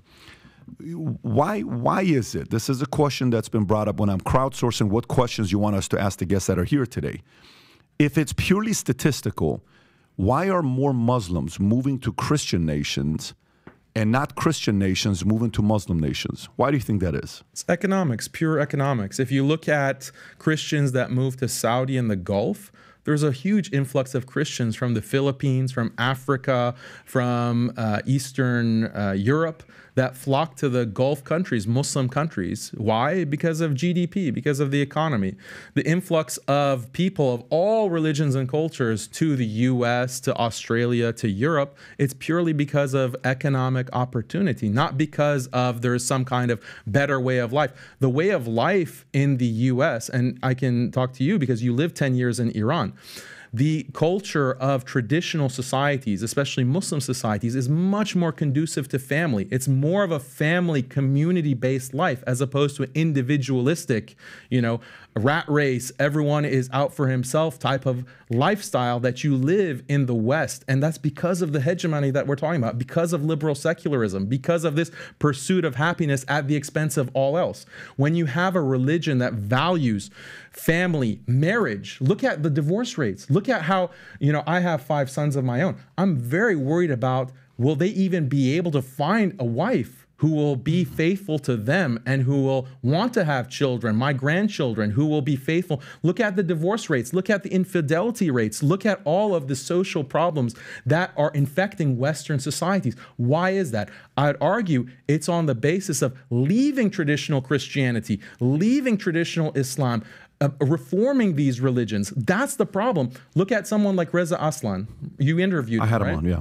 And you had a brilliant comment. You said that, Reza, when you're talking, I feel like you're an atheist. You're arguing, I don't think that you're actually a Muslim. Like, you're not talking like you're a Muslim. You're talking like this progressive, liberal, atheist type person. And that's what's happening to everyone because of these political forces. And we have to resist that. We have to resist those kinds of influences in order to preserve marriage, preserve family, preserve community. That exists in the Muslim world, but it's being eroded. So why are you still here? Why are you in America? Why don't you go to a Muslim nation? I would like to do that, but the thing is that the West has declared war on every traditional society. If you don't implement Western-style liberal human rights, quote unquote, like you don't legalize homosexuality, you don't legalize transgender, you don't legalize feminism, all of these things that are destroying marriage and family, we're going to bomb you. We're going to sanction you. We're going to starve your people. It's not safe for Muslims to be in Muslim countries. It's not safe for traditional Christians. Traditional Christians quoting the Bible within Europe are being put in prison for quoting the Bible. They'll literally quote a verse from Leviticus, or they'll talk about Sodom and Gomorrah. They're put in prison. This is a war on all traditional religions. And there's not a safe place for a traditional religious person in the world today because of this dominant global power. So your argument is economy, capitalism, a capitalistic society. So then the question would be, why don't Muslim regions accept the principles of a capitalistic free society to be able to attract other Christians? Because when you hear some stories, but I got that. Brother Rachid, do you have a response to him on this question, specifically the question I'm asking? Why do Christian nations attract Muslims, but Muslim nations not attract Christians? He said the economy is the first reason, yes. but other reasons exist too. I have seen so many Saudi girls leaving Saudi Arabia, going to Canada and the US and the UK, asking for asylum because they don't have the same rights. And they are forced to stay as a second-class status. Women is not treated well in Muslim countries. I have seen people who are leaving Morocco and other places because they don't have freedom of speech. And if you say anything against Islam in Egypt or Morocco, or for me, for example, why I left Morocco. I love Morocco. I would love to live among my family, but I left not because of the economy. I was doing well, but because I don't have freedom of religion. And there are many countries are like that. If you open the borders in Europe and the US, you have almost probably, I can't guess, but like probably 90% of Muslims will go to the West, not just because of money. It's because of other reasons. They are oppressed there. And our brothers, they have their solution to what will live is not what I am here. Of course, we have a problem in the West, but the solution they are given is worse than what we have today. For example, LGBTQ, whatever, they will kill them if we bring, let's say, let them govern with Islam today. They will throw them from a higher building. That's their punishment. I'm not with that. I'm not either this, the two extremes, either this or that. Islam is not going to give a solution.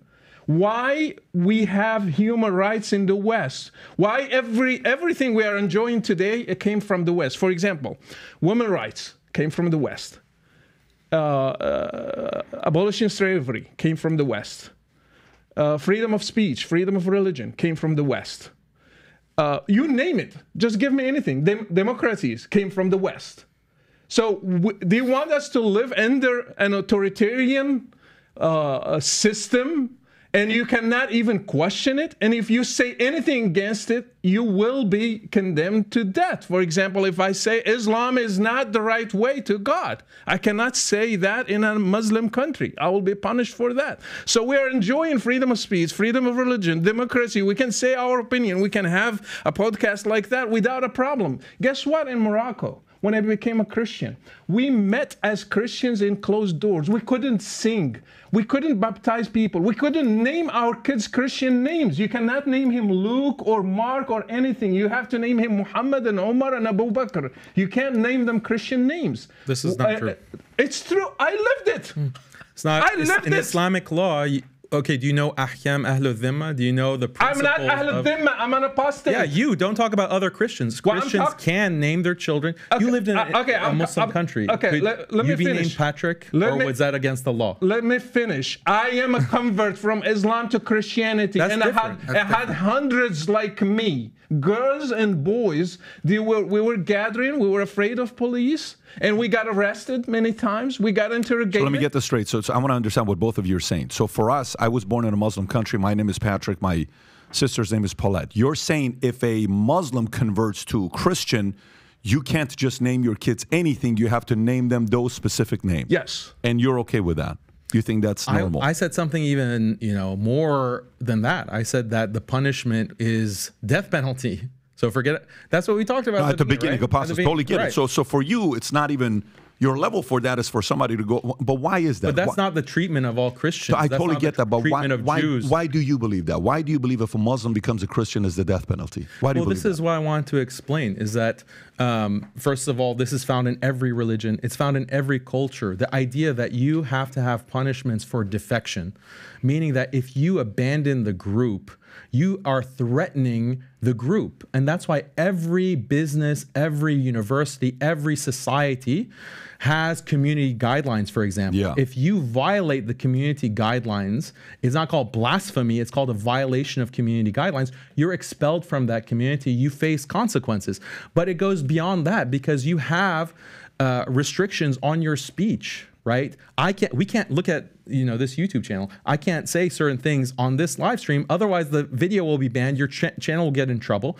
And then you can be prosecuted. You can face all kinds of consequences. Again, go back to your Glenn Greenwald interview, your interview with Whitney Webb. Look at the power structures that restrict speech. They restrict thought. Why? In order to preserve the power structure. Every religion has this. Traditional Christianity, that's why heretics were punished. That's why apostates were punished in Buddhism. Let me ask a follow-up on that. Sure, so when you say to me, I've interviewed almost any of the major living mobsters. I've had them on the podcast before. I don't know if that's your stuff that you would watch, but I've interviewed a lot of them. Sammy the Bull, Michael Francis, a lot of these guys. Okay, so I can see you with your last name. Yes. Yeah. So when I interview these guys, one of the things that they have, and Sammy is he says, look, I'm a mafioso. I'm a true mafioso is what I am. Till today, he's in his late 70s. He still says that, right? If you step away from the life, you could get killed if you step away from the life, right? Okay, you chose this life. You celebrated when you become a made man. Now you want to leave?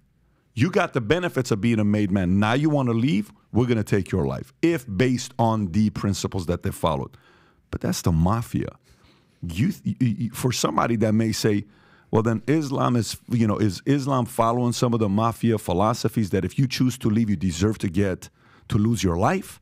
Don't you think that's a bit extreme? I would say the problem with the mafia is criminal activity. It's not with this principle. This is a good principle. That's why they're able to be so organized. That's why they're able to be so successful. That's the argument. And you have nations that are run in the same way. You have to preserve the nation by punishing defection because it threatens the unity of the group. It threatens the way of life. That's tough, though, man. But that's the law. That's what exists. I totally understand it. All I'm saying is that's tough because, okay, so let me get to more the business side, the next side. Let me just add a little bit to it. Go for it. I will be killed, my kids will be taken, and my wife will be taken.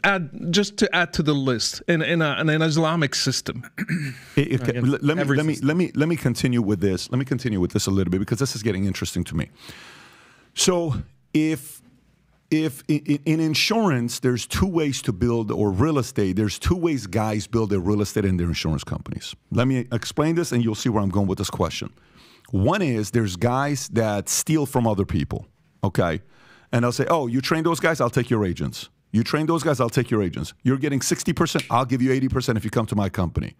So their entire business model is to take from others, right? And then they're always capped because somebody else is not going to come and say, he gave you 80, I'll give you 100. And then so now they go to a different guy. And then the other guy will say, yeah, he gave you 100, I'll give you 110. Then they'll realize there's only 130. So how much more is left to do? I'll give you 115 if you come to me 5 more. Okay, I'll come to you. And then eventually you're stuck. You're not going to go anywhere, right? Okay. So they're not, these agencies are not baptism agencies. They're converting agencies. I'll convert you to me by me giving you a better life or better heaven or better, dream that I'm selling to you, right? For me, the way I see it is and then the other side is guys that recruit people from other industries and they make them realtors.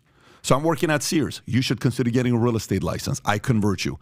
You're a nurse. You should think about being a realtor. I become a realtor. So you understand the two examples I'm giving. I'm recruiting other realtors. I'm converting somebody into being a realtor. Hence, religion, Muslim. I'm targeting Christians to convert them. No, I'm converting people that are, becoming Muslims, or just we're having more kids, and that's how we're going to grow a religion. Okay. So the criticism and fear that a lot of Christians will say, non-Muslims will say is, if we go the way we do right now, one day Muslims are going to run the world. Do you not fear that? And you'll hear that. Okay. And by the way, it's a fair argument because right now the number is, give or take, the Muslim population worldwide, I think, is around 1.7 billion. And it's expected by 2060 to grow by 74% to 3.1 billion. Today, they're 24.1% of the world population. By 2060, you'll be 31.1%. These are some real numbers that they're increasing. And Christians will say, well, are you not worried about that? Are you not worried about that? Are you not worried about that? Okay. So then my argument becomes, because I'm a data guy, Muslim women have 2.9 kids per woman. Christians are around 2.5, 2.6. Non-Muslims are 2.2. And the replacement game, you need to have 2.1. Yeah. So 2.1 is a replacement game. 2.2 is non-Muslims. Christians are 2.6, and then you have Muslims eating away 2.9. By the way, in the 90s, you were at 4.3, 4.5. In 1990, 1995, 30 years ago, you were at 4.5, 4.3. So where am I going with this? So where I'm going with this is, if this goes the way it does, and they do what they do, it is very natural that the Senate, that Congress, that House, that governors are going to be ran by Muslims. Right now, you have 3 that are there. You mentioned the names earlier. There used to be 1 in the past. That's 4. But we had 82 in the midterm election who are Muslims that got elected to city, state, different kind of jobs that they had record-breaking ever, right? So if I don't look at it from the faith standpoint, if I don't look at it from the religion standpoint, if I don't look at it from the argument of who's right, who's wrong, Muhammad, Jesus, if I don't look at it from there, I would simply say their strategy of growing is kicking Christians' tail. So then Christians can either sit there and complain about it, or they can do something about it. But Christians don't want to have that many kids. Christians are not having 4, 5, 6 kids. He has 5. You said you have 5 sons? 5 sons? Okay, he's got 5 sons. I don't know how many of you have 5 sons at this table. I got 2 and 2 girls. 5 sons is going to be the rest of us, right? If he's going to keep having these kids. So what is your solution as a Christian? And I'm purely talking business right now. The business of religion is what I'm talking right now. According to the business of religion, they're going to win. And there's nothing Christians can do about it. By the business, you can sit and argue the faith all you want. They're getting their people and their kids baptized because their job isn't recruiting Christians to become Muslims. They've only converted 20,000. That's not a lot. It's not a big number. But they're getting more kids, and they're raising their kids with the loyalty to the parents, and they're following that faith, and they're growing bigger, and we're not doing that. What are your thoughts to that? Well, if you're asking me what the solution is, obviously Christians have to recover a sense of their faith and a sense of what's at stake. Because what you're talking about will happen if this continues is that the United States will look like Egypt or Saudi Arabia or Iran. Those were not always the heart of the Islamic world. Those were conquered and Islamized. And the Christians were, like Rachid was saying, were made second class, made subject to all kinds of humiliating and discriminatory regulations, and had to pay a special tax that's specified in the Quran, chapter 9, verse 29. And they ultimately, most of them in those areas, and in North Africa, other areas like that, many of them thought, why am I suffering this and having to live in this way? All I have to do is convert to Islam and I can live a decent life. And most of them did. And so you have areas that were 99% Christian and now they're 99% Muslim. And so people don't realize, they look at Egypt and they say, well, that's the Islamic world. They don't realize that these things are always in flux and that exactly what happened there is beginning to happen in the West. And so I think that if Christians were to come to realize what's at stake, which would be extraordinarily difficult given the amount of propaganda and falsehood that's spread about these issues in the mainstream, then they might begin to realize that they need to take What's the solution, though? What's the next steps? What is the solution from your standpoint? They have to have larger families, certainly, and have to meet the dawah, the proselytizing initiatives, and be able to answer all the objections, to show the inhumane aspects of Christians Islam. are not that united. These guys are united. Exactly. So Christians are competing against each other. Muslims are more united. No, I disagree to that. We have Shia, we have Sunni. They are fighting each other. They're killing each other. Fair enough, yes. And so they are not really united. And if you go to Salafis, they will make the Sufis as mushriks. But would you agree that Sunnis and Shias are united at least in the values? No, not necessarily because, the cousin or, that's the history part where who got the passed down. I'm talking purely values and philosophies. You know what? Muslims will claim we are 1.7, and when you ask them details, they will be Ahmadis are not Muslims, Shia are not Muslims, and you will find just the guy in his mosque at the end instead of 1.7. I lived that. When you really scrutinize them, you will find just the guy in his mosque. They are the ones. Actually, Muhammad said his people will divide to 73 groups. And one of them only go to heaven. So 72 of them, they're just like kuffar. They are not really Muslims. So let's go back to that. Replacement rate, for example, in some countries like Iran is below 2.1. In Turkey, it's below 2.1. In others, they are below that. So there is a huge drop. For example, in Morocco, I think it was like 6.9, and now it's like 2.8 or 2.7. So next generation will be below replacement rate. So they will suffer also from you believe that? So you believe their numbers is going to go below the Christian replacement? I would believe they will drop because we have so many challenges, economy, so many other things. And another thing, they don't count how many people are leaving Islam. We don't have statistics. I have statistics, for example, people who write to me, according just to my show, from Morocco, from Algeria, from Iran, for example. So many people are leaving to atheism, to Christianity, to other worldviews. In Egypt, in Saudi Arabia, so they don't count that. I still count it as a Muslim in the 1.7. Yep. And many people like me. So if they give freedom and we do real surveys, we will have the number less. Another thing, what Islam is left? The West forced Muslims to abolish slavery, to not practice the real Islam, like amputing hands and feet and crucifying. They are now forcing them to have one wife. So Islam, the version of Islam in the Muslim world is not really what they are preaching. So what Muslims do we have? According to their standards, probably most of them are kafir. And not only that, it's because of the death penalty for apostasy that this is unreported. But also there was a survey, and people did answer the anonymous survey recently in Iran. Only 40% of the population identified as Muslim. Now that's extraordinary, and it shows how inhumane Sharia Islamic law is. Who ran that poll? Who? I don't remember who ran it, but it's easy to find. We can look it up Rob, here. Can you look it up? 1979 to now, we've had Islamic law in Iran, and now 60% of Iranians have rejected Islam. That's because they've lived it since 1979, and they realize how much they don't like it. Yeah, I just want to comment because they're talking a lot about the supposed disunity amongst Muslims as if you don't have that in Christianity, right? Oh, yeah, you do. You do, right? So, Rachid, I know that Robert here is Eastern Orthodox. He used to be Catholic. What denomination or sect of Christianity do you belong to?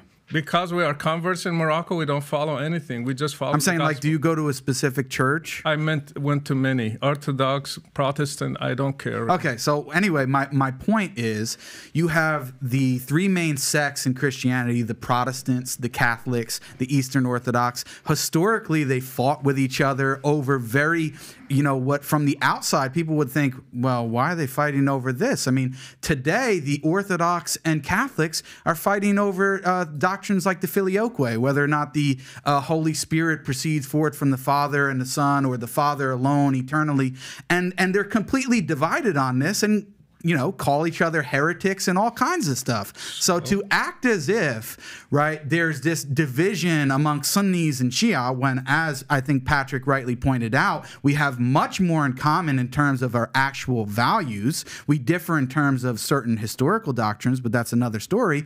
On the other hand, you have so many different sects within Christianity, so many different denominations, all of them disagree and consider each other to be heretics. So for you to make that accusation and critique of Islam, I just don't think is correct. It opens up. Look at the history of the Catholics versus Protestants in Europe. Over 5 million killed in the wake of the Protestant Reformation. So, I mean, that's that applies to Christianity more than Islam. But going back to Patrick's point is that you want to grow your numbers and grow the Christian population. I want to help Christians grow, because I think a world that has more Christians is better than a world that has more atheists. But how can you have more Christians when you don't really believe in the Bible? We have the seeds of the destruction of Christianity right in this podcast, because when you look at the way that Robert and Rachid describe the Bible, they describe it as a book of fables, and it can continue to evolve. I didn't say that. This is going to cause apostasy. This is going to cause a decrease in faith. Like, why should I take Christianity seriously when it just evolves and it changes over time? I can't connect my practices and my beliefs as a Christian today with the historical Jesus. So why am I going to maintain myself as a Christian? And then also the whole theology, which we haven't discussed at all today. Like, the 95%. Monotheism is 80 to 90% of the world believes in monotheism, in one God. And monotheism is a central, crucial, the most important part of Islam. The belief in one God without partners. He is not like anything. This is a very powerful belief that 80 to 90% of human beings profess in this day and age. And Islam represents that in its theology and emphasizes that in its theology. But if you have a Trinity, or you have a theology that is not really clear, is Jesus God? Is there a Godhead? Is there this other system? Do we go by the Catholics, or do we go by the Orthodox? Do we go by the Protestants? You don't have a consistent theology. Sunnis and Shias, they all agree on monotheism. God is one. He is not like anything. They agree on the Quran. Yeah, there can be some theological differences and nuances between different schools, but there's not the same kind of disparity or variance between Christian sects and this idea of the Trinity, which frankly no one can understand. Like, what does it mean to be 3 in 1? Let me respond to that. My brother is mentioning divisions between Catholics and Protestants. If I go back, there are divisions among the follower, the disciples of Muhammad, the Sahaba themselves. They killed each other. You know that the wife of Muhammad went and killed the followers of Ali in Mawqi'at al-Jamal. Thousands died among the first disciples. This didn't happen between Peter and John, by the way. And so if you go to Islam, from the beginning, they fought each other, and they had divisions from the beginning. You know that, for example, the fight over the Quran was created or eternal. They fought over that. And actually, one time they had the whole caliphate going one way, the other time they killed people who believed that. So you're trying just to give a fake picture. There are divisions, there are killings among Muslims all through history, from the beginning, from the start. start, which didn't happen within Christianity, by the way. Peter and James. Oh, they didn't kill each other. They didn't kill each other because they didn't have political authority. Okay. Oh, wow. Were they fighting each other? Yes or no? Who killed Ottoman, for example? Who killed Paul and Peter and James? Were they at war? Were they fighting? They were not fighting. Okay. They weren't. Fight is to take an army against another one. Aisha took an army and killed people. If you don't have an army, you don't have political power. You completely destroys the point. You lost your argument. You're trying to make a false analogy here. You lost your argument. This is not an analogy. You're not going to win over any Christians by constructing these straw man arguments that completely misrepresent what I was saying. I would say this, but if I may, and I want to hear your thoughts. Just a quick rebuttal here. My point earlier is I don't think they're trying to convert. Because I think, hear me out. Oh, sure they are. I'm sure they are. I'm sure they are, but I don't think that's where they rely on. The earlier point I made, their strategy on outgrowing Christians is to internally raise kids from the beginning rather than converting. Oh, yeah. That's the way they're going to be, able to do what they want to do. So if you want to respond, go right ahead. Well, they are obviously converting Christians because Jake is here. But the fact is 20,000. Islam is not really that attractive a message. And so there aren't many people who are converts. Most of the people, like you're saying, the reason why it's growing is because of polygamy and because the women have many, many more children than women in the West do. But in any case, the points that I was making, you're completely misrepresenting and running with your misunderstanding and claiming I said things I never said. The point that I was making was that the Old Testament and the New Testament, as I said before, are records of an evolving understanding among the people of God. And that because of that evolving understanding, they came to realize that these things had no applicability for all people for all time. The idea that the Old Testament is not applicable for Christians is in the New Testament itself. That's actually a large preoccupation of the New Testament, that they are free, the Christians are free from the law.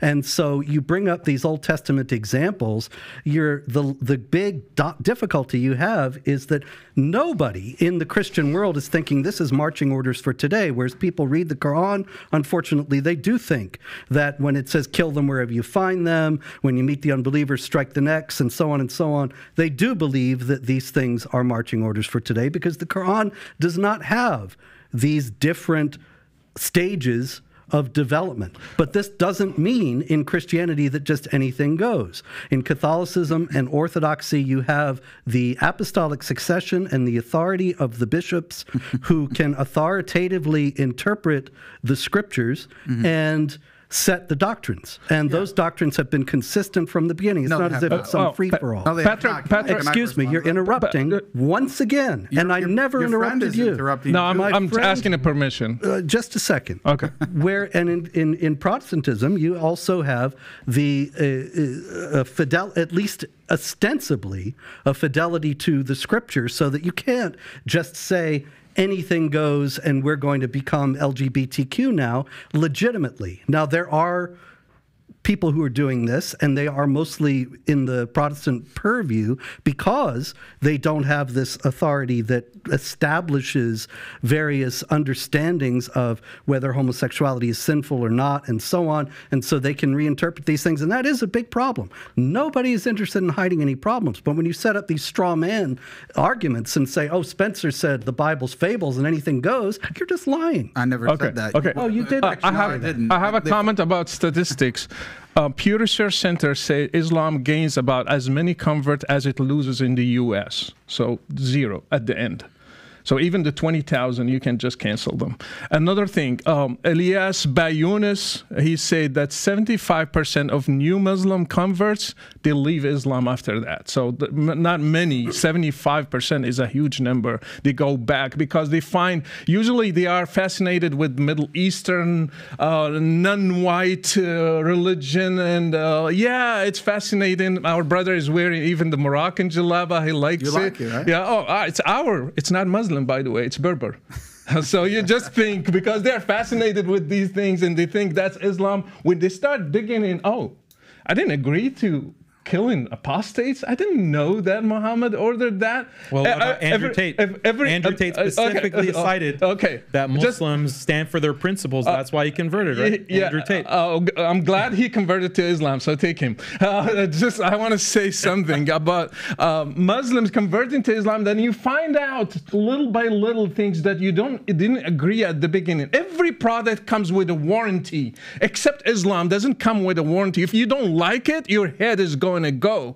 So that's why it's not an appealing religion, and people would start rejecting it after defining these little details inside. I want to give them an opportunity to respond, and then we can go to the next issue. Yeah, I'd like to respond because Robert brought up apostolic succession and claims that these doctrines have been held, since the beginning of Jesus. Jesus proclaimed his message to the apostles, and they passed it on to early church fathers, and then all the way down the line, and it's been this consistent message throughout. But on very core doctrines, which Daniel and I would actually like to spend more time on what he called the 95%, which is actually monotheism. Unfortunately, we believe that Christians, Trinitarian Christians, are representing a veiled form of polytheism. And you claim that this was the consistent message over time. Well, let's see what Justin Martyr, your own saint, says. And he's in the beginning of the 2nd century. He was born in the year 100. In his famous dialogue with Trypho, chapter 56, he says this. Let's see if his theology is the same as yours, Robert.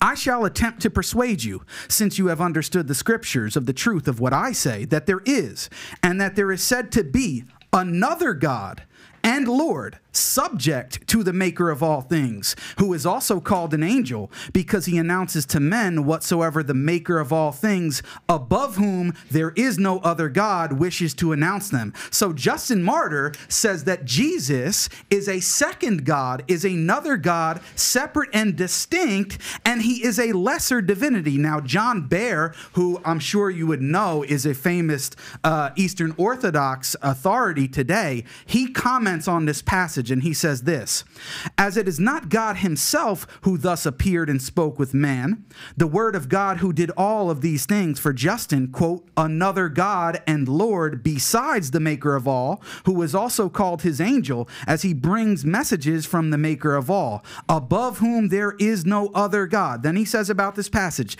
the divinity of Jesus Christ, another God, is no longer that of the Father himself, but subordinate to it a lesser divinity. Now, that's just one example. Justin Martyr, who you would consider a saint, you may even pray to, as the Eastern Orthodox pray to dead saints, but the reality is that your theology, according to you, on the Trinity is actually more correct than the person that you're praying to. And I can go through a whole more list on key doctrines, like the doctrine of the incarnation, the atonement, and the Trinity itself, that the early church authorities like Justin Martyr, Irenaeus, Tertullian, and on up until the 4th century never preached the doctrine of the Trinity, sir. So when you make the claim that your message has been consistent without, well, we see in the very beginnings on the fundamental point of who God is, you did not have the same doctrine. It took to get to the 4th century, and that's why Christianity, because at its very beginning was very comfortable with development. Oh, who is God? Is a man God? Is he God and man at the same time? So if you can have those sorts of developments, of course you can have developments about how laws are applied and whether or not we should be celebrating LGBTQ and all of that. That's your history, sir. Not at all. Actually, no. The difference is that when it comes to LGBTQ, it's very clear that homosexuality is immoral, and that this is the consistent teaching of all the Christian groups up until quite recently.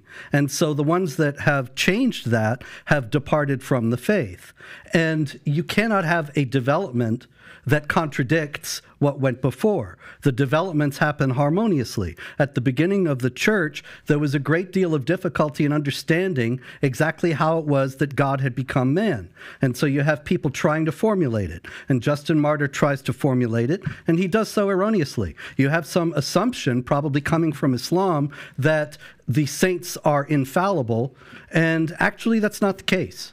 And so you want to quote me fathers of the church from before Nicaea all you want. The fact is that the Trinity was formulated at the Council of Nicaea in 325, and there isn't anything that was taught by the authorities in the church. Justin Martyr was a great saint, but he was not one who was formulating the doctrine and charged with the responsibility to give us what the teaching of the Christian faith is. The Ecumenical Council had that authority, and they formulated it in this way.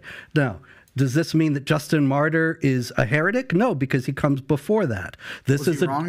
No, because he was wrong. Yeah, absolutely. So when he said he's another God, he was wrong. There's only one God. Right. We are actually monotheists. I know that Islam teaches that everybody else is a polytheist. I think you are. Well, we're not. And so Justin Martyr was wrong about that. I'd be happy to speak and about that this doesn't pose a problem for Christianity. It does, because as you said, the doctrine of the Trinity doesn't come until the 4th century. So why? No, there were people teaching it from the beginning. Justin Martyr wasn't. Robert, I let you talk. You're interrupting me now. Listen, as I said, you just said that the doctrine of the Trinity came about and was established at the Council of Nicaea in the 4th century in the year 325. We can talk about it another time, because we would actually like to talk about theology. We want to talk about that 95%. So maybe we can do that another time. But the point is, and I challenge you, and I will be happy to debate this another time, that in the first 300 years of the church, you do not have a single church father, whether it be Justin Martyr, Irenaeus, if you want to go to Tertullian, although some people think he's just a church writer, down through the line up until the 4th century, they did not teach the doctrine of the Trinity, and I will defend that position anytime, any place. Okay, because sure, there were plenty of church fathers who taught the Trinity. Ignatius of Antioch. There were plenty of church fathers who taught the Trinity before Nicaea. It didn't spring out of nowhere. Basil the Great writes about it quite extensively, and so you acting like it was. Basil was when? Some people made it up. Was Basil? Well, he comes after the definition, but I'm saying that he explains. So what's right. The point? So you think that he's one of the great saints, and he's revered as also one who is explaining and formulating the doctrine of the Trinity. Yeah, exactly. Then I'd like to transition to the next story. Yeah, we're getting in the weeds here. We are. But That's this is what a lot I didn't of want to do. That's why I said we went through that part at the beginning. We have a few different things to go through. So Dylan Mulvaney, okay, transgender, Bud Light, he comes out, he's going viral. He cost Bud Light, Anheuser-Busch, I don't know, $29, $30 billion. It's a lot of money it cost him, right? If Dylan Mulvaney today has a change of heart, okay, goes to sleep, cannot sleep all night, is praying, boom, he wants to find God. Would the religion of Christianity or Muslim welcome Dylan to convert to become a Muslim or a Christian? Would Muslim welcome Dylan Mulvaney? Yeah, if he accepts that he cannot be other than his biological sex, that would be acceptable. Like when you become Muslim, it just requires saying the testification of faith. There is no God but God. There is no God but Allah, and Muhammad is his final messenger. Then you become Muslim, and that wipes away everything that you've done previously. You start with a completely clean slate. So everyone is welcome to become Muslim, and we invite everyone. So even a Dylan Mulvaney could be a Muslim. Yeah. On your end, Dylan Mulvaney lived a different kind of a life, wants to become a Christian, change his life. What position does the Christian faith take? Welcome. Yeah. Anybody can repent and become a Christian. Actually, Christianity is for sinners, people who admit their sins and want to follow Jesus so he can live a better life and has his life changed. And that's what happened to me and happens to millions. Well, in case he's watching, you have two choices now, Dylan. Which direction you want to go, okay? But I wanted to clarify that for him. I agree with Daniel. Yeah. He needs to admit he's a guy. Great. And I'm sure if he's going to go through that, he'll do it. Next question for you. Enemy. Who is the enemy of Christians and who is the enemy of Muslims? Who is the enemy of Christian faith?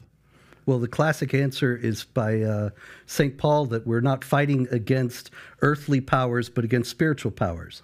And ultimately, there's a spiritual aspect to everything that an individual experiences in his life. Most of the time, they're not aware of it. But there are evil forces that try to lead people to do evil acts. Yeah, the enemy is anyone who threatens freedom, our freedom, freedom of speech, freedom of religion, And anyone who is trying to kill the ones who are different than his religion or his thinking or his way of thinking. So any worldview that will threaten my freedom, my way of life, my way of changing, choose today to be a Christian, tomorrow a Jew, tomorrow an atheist, anything that will threaten that my choices and will force me just to follow one way, I will consider it an enemy. Yeah, so that's an interesting answer. It seems like his religion is secularism and not the Christianity. But when it comes to Islam, the biggest enemies defined in the religion is number one, Satan, because he tempts people and takes them off of the straight path. Then what's called dunya, which is like the worldly life, which is a delusion, the life to come, the afterlife. That is the true reality. Dunya, exactly. So we have to be focused on God and worshiping him and being on the straight path. And then also our desires like lust that will cause us to commit sins. And then also our ego, which is called nafs. The ego, which tells us that we're greater than God, that we are more important and that we are better than others just because we are who we are. These are the four spiritual enemies of humankind. And then in terms of a worldly perspective, I would say liberal secularism is the biggest enemy to all traditional people, Muslim, Christian, and it is the world power today.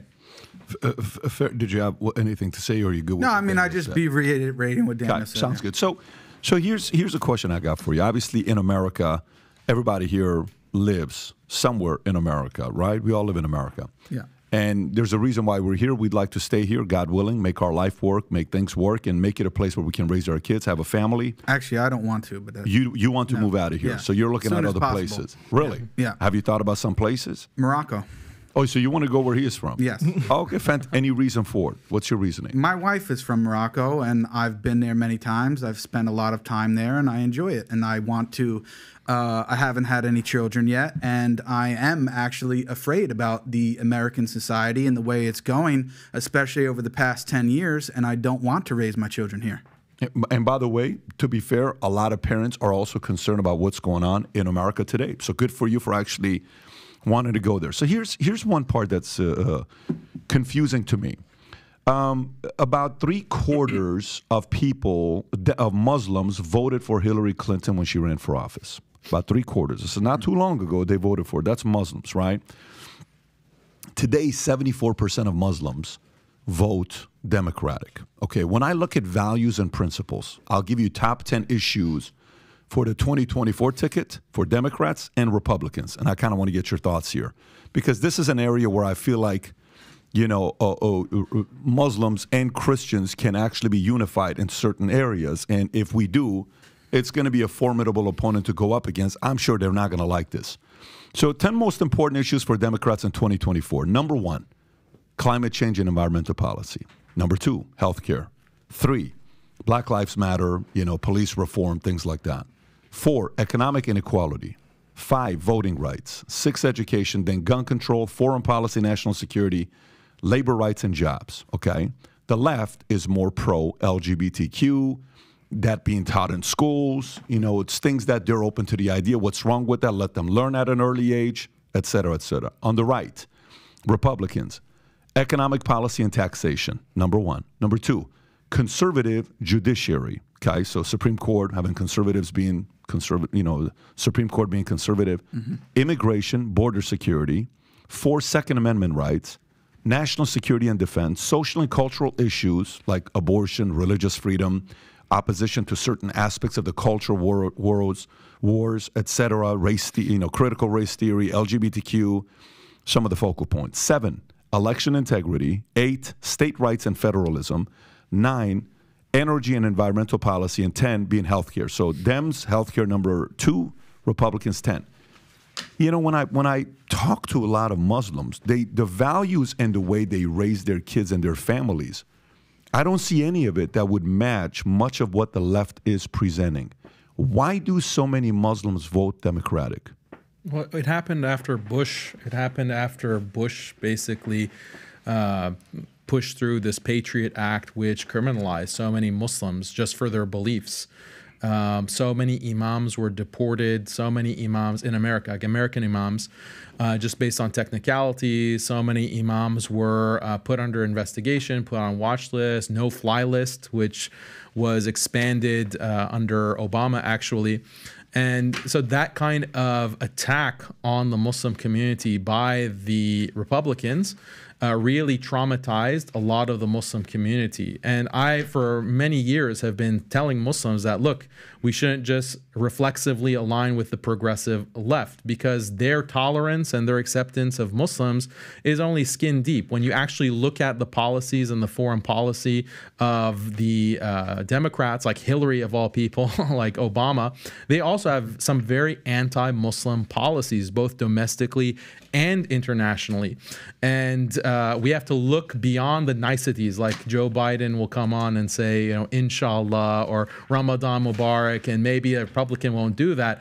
So just because he gives you that nicety, you're going to like bow to that political party? That makes no sense. We should not align with one particular party. We should maintain our independence, and others should cater to the Muslim community as a voting bloc, as opposed to us giving our allegiance to one side reflexively in the way that has been done in the past 10, 15 years. Got it. What would you say, Jake? No, I would just reiterate the same thing so we can give them a chance. Robert, what are your thoughts on this one here? Because to me, you know, I look at the history and I have the conversations, and I'm always, you know, surprised on what value from the left. I know there's a part of it's like, well, the right is more pro-Israel than the left is. Sometimes the right is too much defensive of that, and the left is a little bit more open to the idea. But what would you say? Well, Israel does have something to do with it. And it is also a lot, actually, what Daniel said, some of it was actually true, that the policies of the Bush administration and some of the things that still linger were so incredibly wrongheaded, and Muslims were quite resentful, in some cases with immense justification. At the same time also, and I think this is the heart of the matter, the left is sold out to the idea of racism and is obsessed with the idea of racism. Islamic groups in the United States, particularly after 9/11, but before that also, like the Council on American Islamic Relations, Muslim Public Affairs Council, and others, they very skillfully have portrayed any criticism of Islam, even opposition to jihad violence and Sharia oppression of women and others, as racism and bigotry. And, you know, Daniel actually has said in some of his debates that you criticize the left's agenda and you get put on hate lists and deplatformed. Well, that's actually happened to me because I spoke the truth about Islam, and the left does not want that out. They are completely sold out to the idea that that Muslims are all of one race, and that they're non-white, and that consequently any opposition to Islam is just racism and white supremacy, and that consequently they have to stifle all criticism of Islam and all opposition to jihad and defame and destroy those who speak that criticism. And so the Islamic groups love that, because Sharia actually criminalizes criticism of Islam, and it carries the death penalty. But your work is racist, though. Your work is racist. That's a lot of hooey. Your site calls for investigation of me, like his site. He is called to investigate me. Yeah. Well, you do. Do you read your own site? You do call for the death penalty for apostasy and so on. He has 4 articles on his site dedicated just to me that I need to be investigated because I don't agree with LGBT. May I respond? On his site. The thing about Robert Spencer, and I'm glad that he brought up this issue of racism, he is a racist. Like, his site, anytime a Muslim anywhere, or any Middle Easterner, doesn't have to be a jihadi or doesn't have to be a Muslim even, commits a crime, he puts it on his site and says, oh, jihadi, Islamic terror. And he creates this fear-mongering against immigrants. And imagine if you had a site dedicated to whenever a Jewish person committed a crime, you say, oh, Judaic violence, violence and you called your site Jew Watch, or anytime a black person committed a crime, say, oh, Black Watch, this is black terror, this is black crime. That's what he does to Muslims, and he's had a long career of this. He was involved in the same counterterrorism work with the Republicans that he's now decrying and saying, oh yeah, I disagree with that. You were a part of that effort. You were a part of those administrations. Daniel, you're lying. Them. You're lying again. I did advise the FBI when I was invited. I advised the FBI and military groups, CIA a couple times. Absolutely, yes. Yeah. And that was mid-level people who invited me who were trying to change the point of view of the higher-ups. And that's why I got in. Yeah, that's not like constitute me as terrorists. And I wrote... I have the CIA. No, you're lying. These three-letter agencies Daniel, on me because of the kinds of work... You're defaming me and you're lying, and I need to have a chance to respond. Yeah, there are 4 articles there. How many articles are at Jihad Watch? About 80,000, going back 20 years. Muslims like there are 4 that mention you, and 3 of them I didn't write. So I'm not entirely versed on everything they say. Mainstream Muslim speakers like me, and you depict them as terrorists, you are not as hate mongers who need to be investigated. You are a hate monger, and you approve. Did you not approve of the Taliban? I approve of many Muslim governments. Do you approve of the Taliban? Yes or no? You always do that. Approve of the Islamic Emirates of Afghanistan. Okay, great. Yes, I do. So I track jihad. Do you approve of excuse me? Do you approve of the Russian Orthodox Church invading Ukraine? No. No, you don't? So you denounce the Russian Orthodox? Yeah, sure. Okay, your own church, great. The hierarchy. That's not my church. It's par for You're not Orthodox. Robert. I am Orthodox. You have no understanding of Christianity. You've denounced the Bible. I am Greek Orthodox. Jesus. Okay, no, I guess it's you're fine. lying again. You set up these straw man. But the point is that he's racist. He's been cited by terrorists. Anders Breivik, who killed about 100 people in Norway, cited Robert Spencer. He said, read everything from Robert Spencer about Islam. Am I going to have he gets a chance endorsed to reply from terrorists. He keeps multiplying these things. And so you have to allow for some time. Would you accept with a site called Jew Watch? Answer that. It's not an analogy. If my sites were Muslim Watch, then yeah, you would have a point. But it's not. It's Jihad Watch. And jihad is people killing innocent people, terrorist activities, flying the planes into the buildings on 9/11, and so I track jihad activity. Muslims didn't fly any planes into you are interrupting again. And you were trying to make sure that I can't answer this defamation because you know that it's lies and you want to make sure the truth doesn't get out. But the fact is that the site tracks jihad activity, and it is a lie that if a Middle Eastern or a Muslim person commits a crime, I put that on the site. I only put it on the site if there is justification for the behavior in Islamic texts and teachings. You think Islam advocates for random killing of people? That's false. There are plenty of Islamic authorities that I can give you there are plenty who justify that kind of thing. Verses in the Bible that justify that kind of thing. So anytime a Jew commits a crime, you are interrupting yet again. You put it on a site and call it Jew Watch. Excuse me. There are plenty of Muslims who will justify, Muslim clerics who justify the behavior, and I give the quotes. People that have been condemned. Excuse me. We can give them. And as far as Breivik goes, I knew this was going to come up at some point. It is a total lie. It was a total lie from the beginning. And I was ready for it. So I actually have what Breivik actually said. The Muslims showed us that deadly shock attacks are the only tool we have at the moment, which will guarantee that our voice is heard. That's on page 1351 of his insane Read what he says about you. Yeah. Read what he says about you. He quotes me, and he quotes a lot of other people. He says, I recommend everything Robert Spencer has written on Islam. Did he say that or not? Did he say that or not? Say that. Okay. Now, do you realize what you're saying here, what you're getting yourself into here?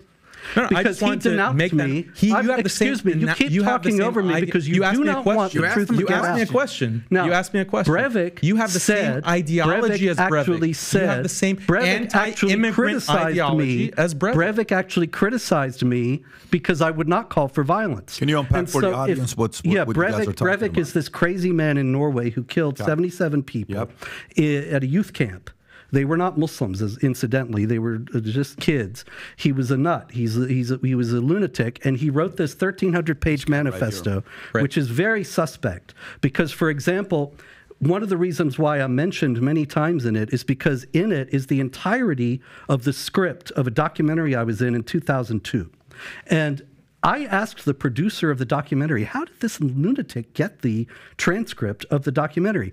And he said, I don't know. Not only was it never published, but it was never even made. We never made a transcript. And this guy who speaks broken English in half of his manifesto is suddenly perfectly transcribing over 100-page documentary in which I'm mentioned multiple times and speak multiple times. It's very suspect. And we don't know if it was who was behind it, it was who was with him. I'm suggesting his manifesto was, yeah. You don't think he wrote Obviously, it? the killing was real, but I think he might have written part of it, but he certainly had help. He didn't write Now, the parts anyway, you the were- thing is that he said that the Muslims inspired him to do violence. He says that very clearly. I just gave you the quote. If being quoted by a bad person makes one evil, then the Quran is quoted you're all the straw manning time. my position. The Quran You're is straw quoted, manning my position. The Quran is quoted all the time by terrorists. Can I So if respond? I am We have guilty because 17 minutes Breivik, left. if I am guilty because Breivik quoted me, then the Quran is guilty because terrorists quoted all the Robert, time. I'm going to give Daniel a chance to respond, and then we have I 17 haven't even minutes finished left. responding to everything else he said Yeah. before.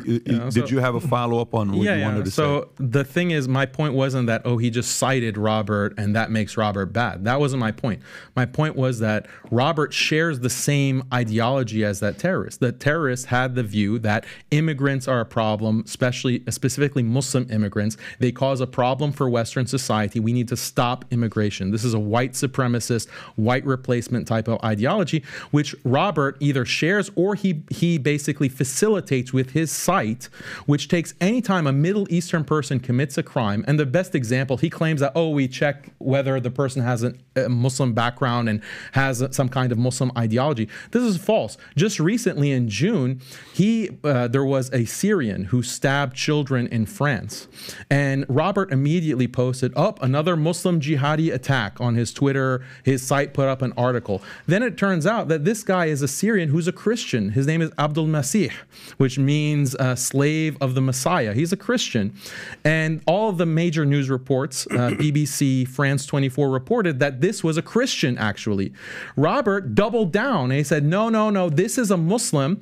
And his site continues to have an article up that says this Christian is actually a Muslim who stabbed children in a playground. This shows that it's a racist. This is a racist ideology that he's promoting because it's not based on ideology. He just sees a Middle Eastern name and says this is Islamic terror. And that's just one recent example. Many examples of this. Recently, like there was a stabbing I would in like Brooklyn. to spend 2 more minutes on this. Okay. Because then I have to have a chance to respond. You have a go forward and respond, and we're going to move on to the next As far as topic. the guy in June goes, he said he was stabbing babies, and he says, "Praise be to Jesus Christ." Now, this is obviously he's somebody who's trying to imitate whether he's a Muslim who is pretending to be a Christian.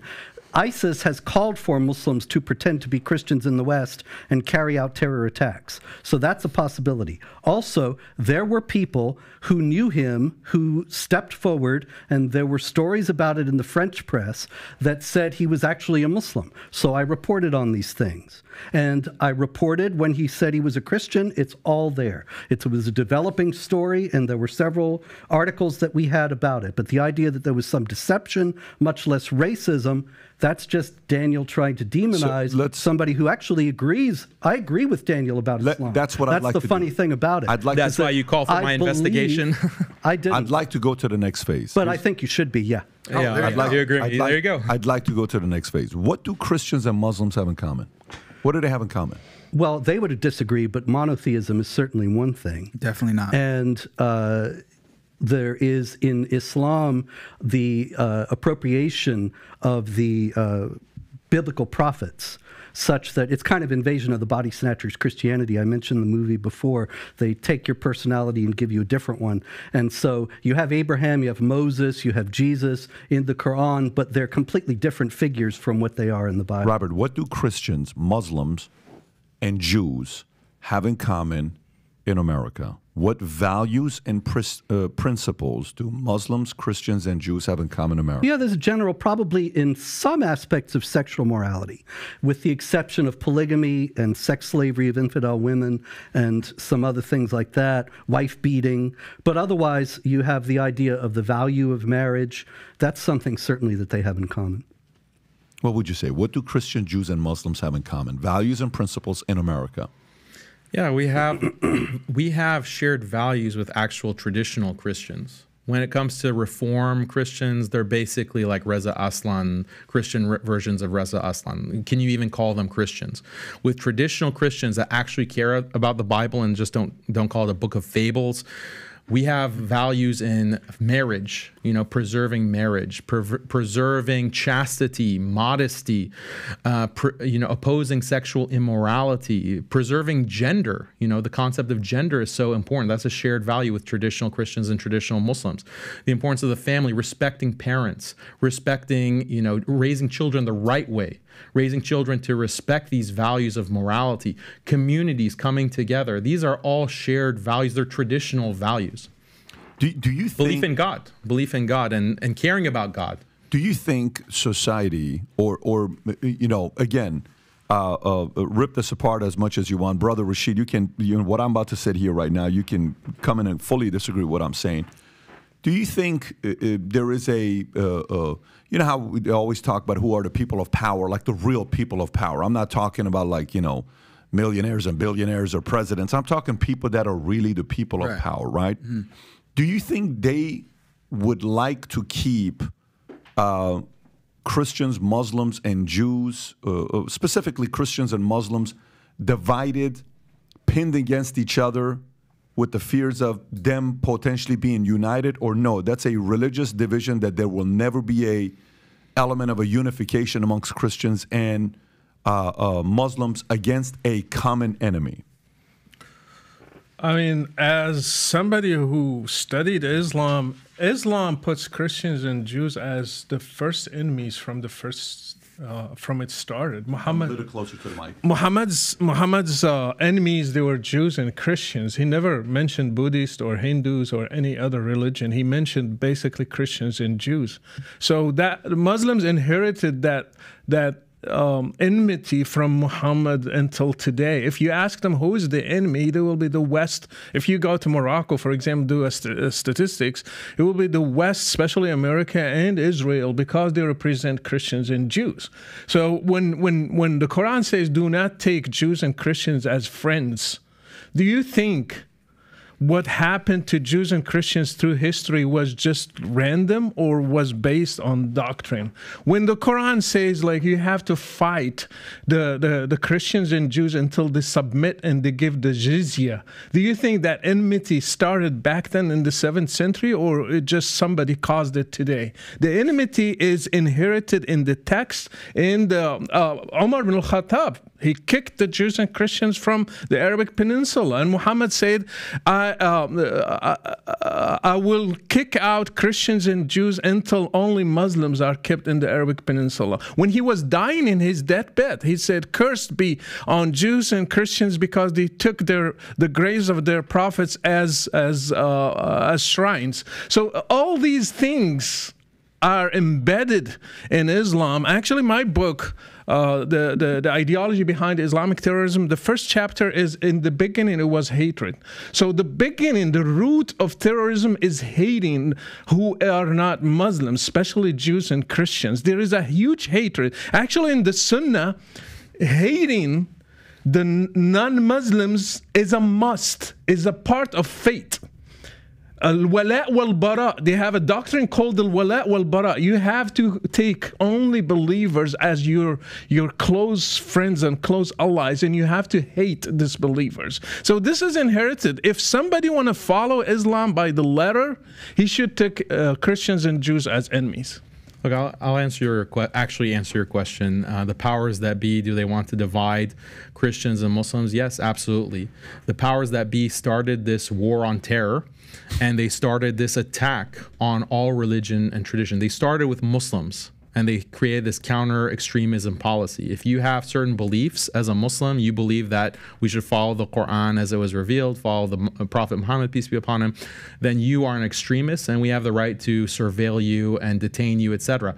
Now they've moved that from Muslims to Christians. Now Christians are coming under fire. All the tactics that were used against Muslims are now being used against Christians. Christians are being watched by the FBI. You go to protests like Drag Queen Story Hour at the public library or at the school board, you're on a watch list by the FBI. So these were tactics that are used by Muslims. Now they're being used against traditional Christians. And Robert Spencer was a part of that whole apparatus. So yes, the powers that be do want to divide Muslims and Christians because that way they can have an easier time. Most people are attracted to traditional religion. Most people hate feminism. Most people hate LGBT. Most people hate these new isms, these ideologies, and they want to stick to their traditions and values. How do the powers that be want to conquer those religions and values? Divide and conquer. So that definitely, I'm on the same page with you on that. Yeah, I only asked the question because, you know, when I started our own insurance company, this is the thing I can use, is because we attracted people from all walks of life. It didn't matter who it was, Black, Hispanics, Asians, Christians, Scientologists, atheists, Catholics, Hispanics, Catholics. And we figured out the way to find things that we had in common.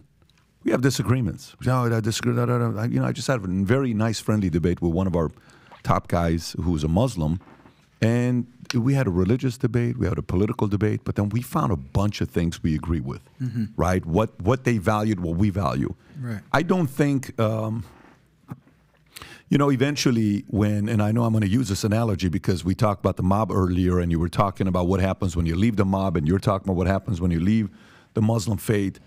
Eventually in New York, the 5 mob families came together and they unified together, right? And I'm not using that analogy to say the similar things here, but I wonder what would happen if we realized that what they're trying to do to our kids, none of us agree with.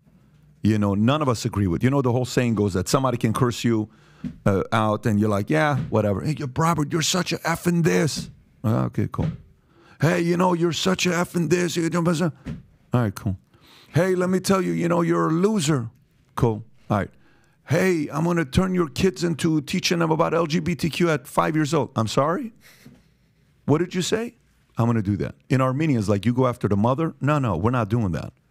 You go after Prophet Muhammad? Hey, what are you talking about? What are you doing? This is not okay with us.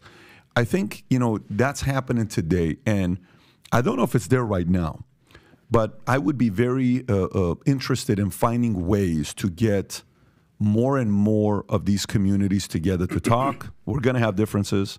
We're going to have philosophical differences when it comes down to religion and theology and this and that, of course. And by the way, I'm not sitting here saying I agree with some of the values and principles that your church offers or your faith offers. I can't live like that.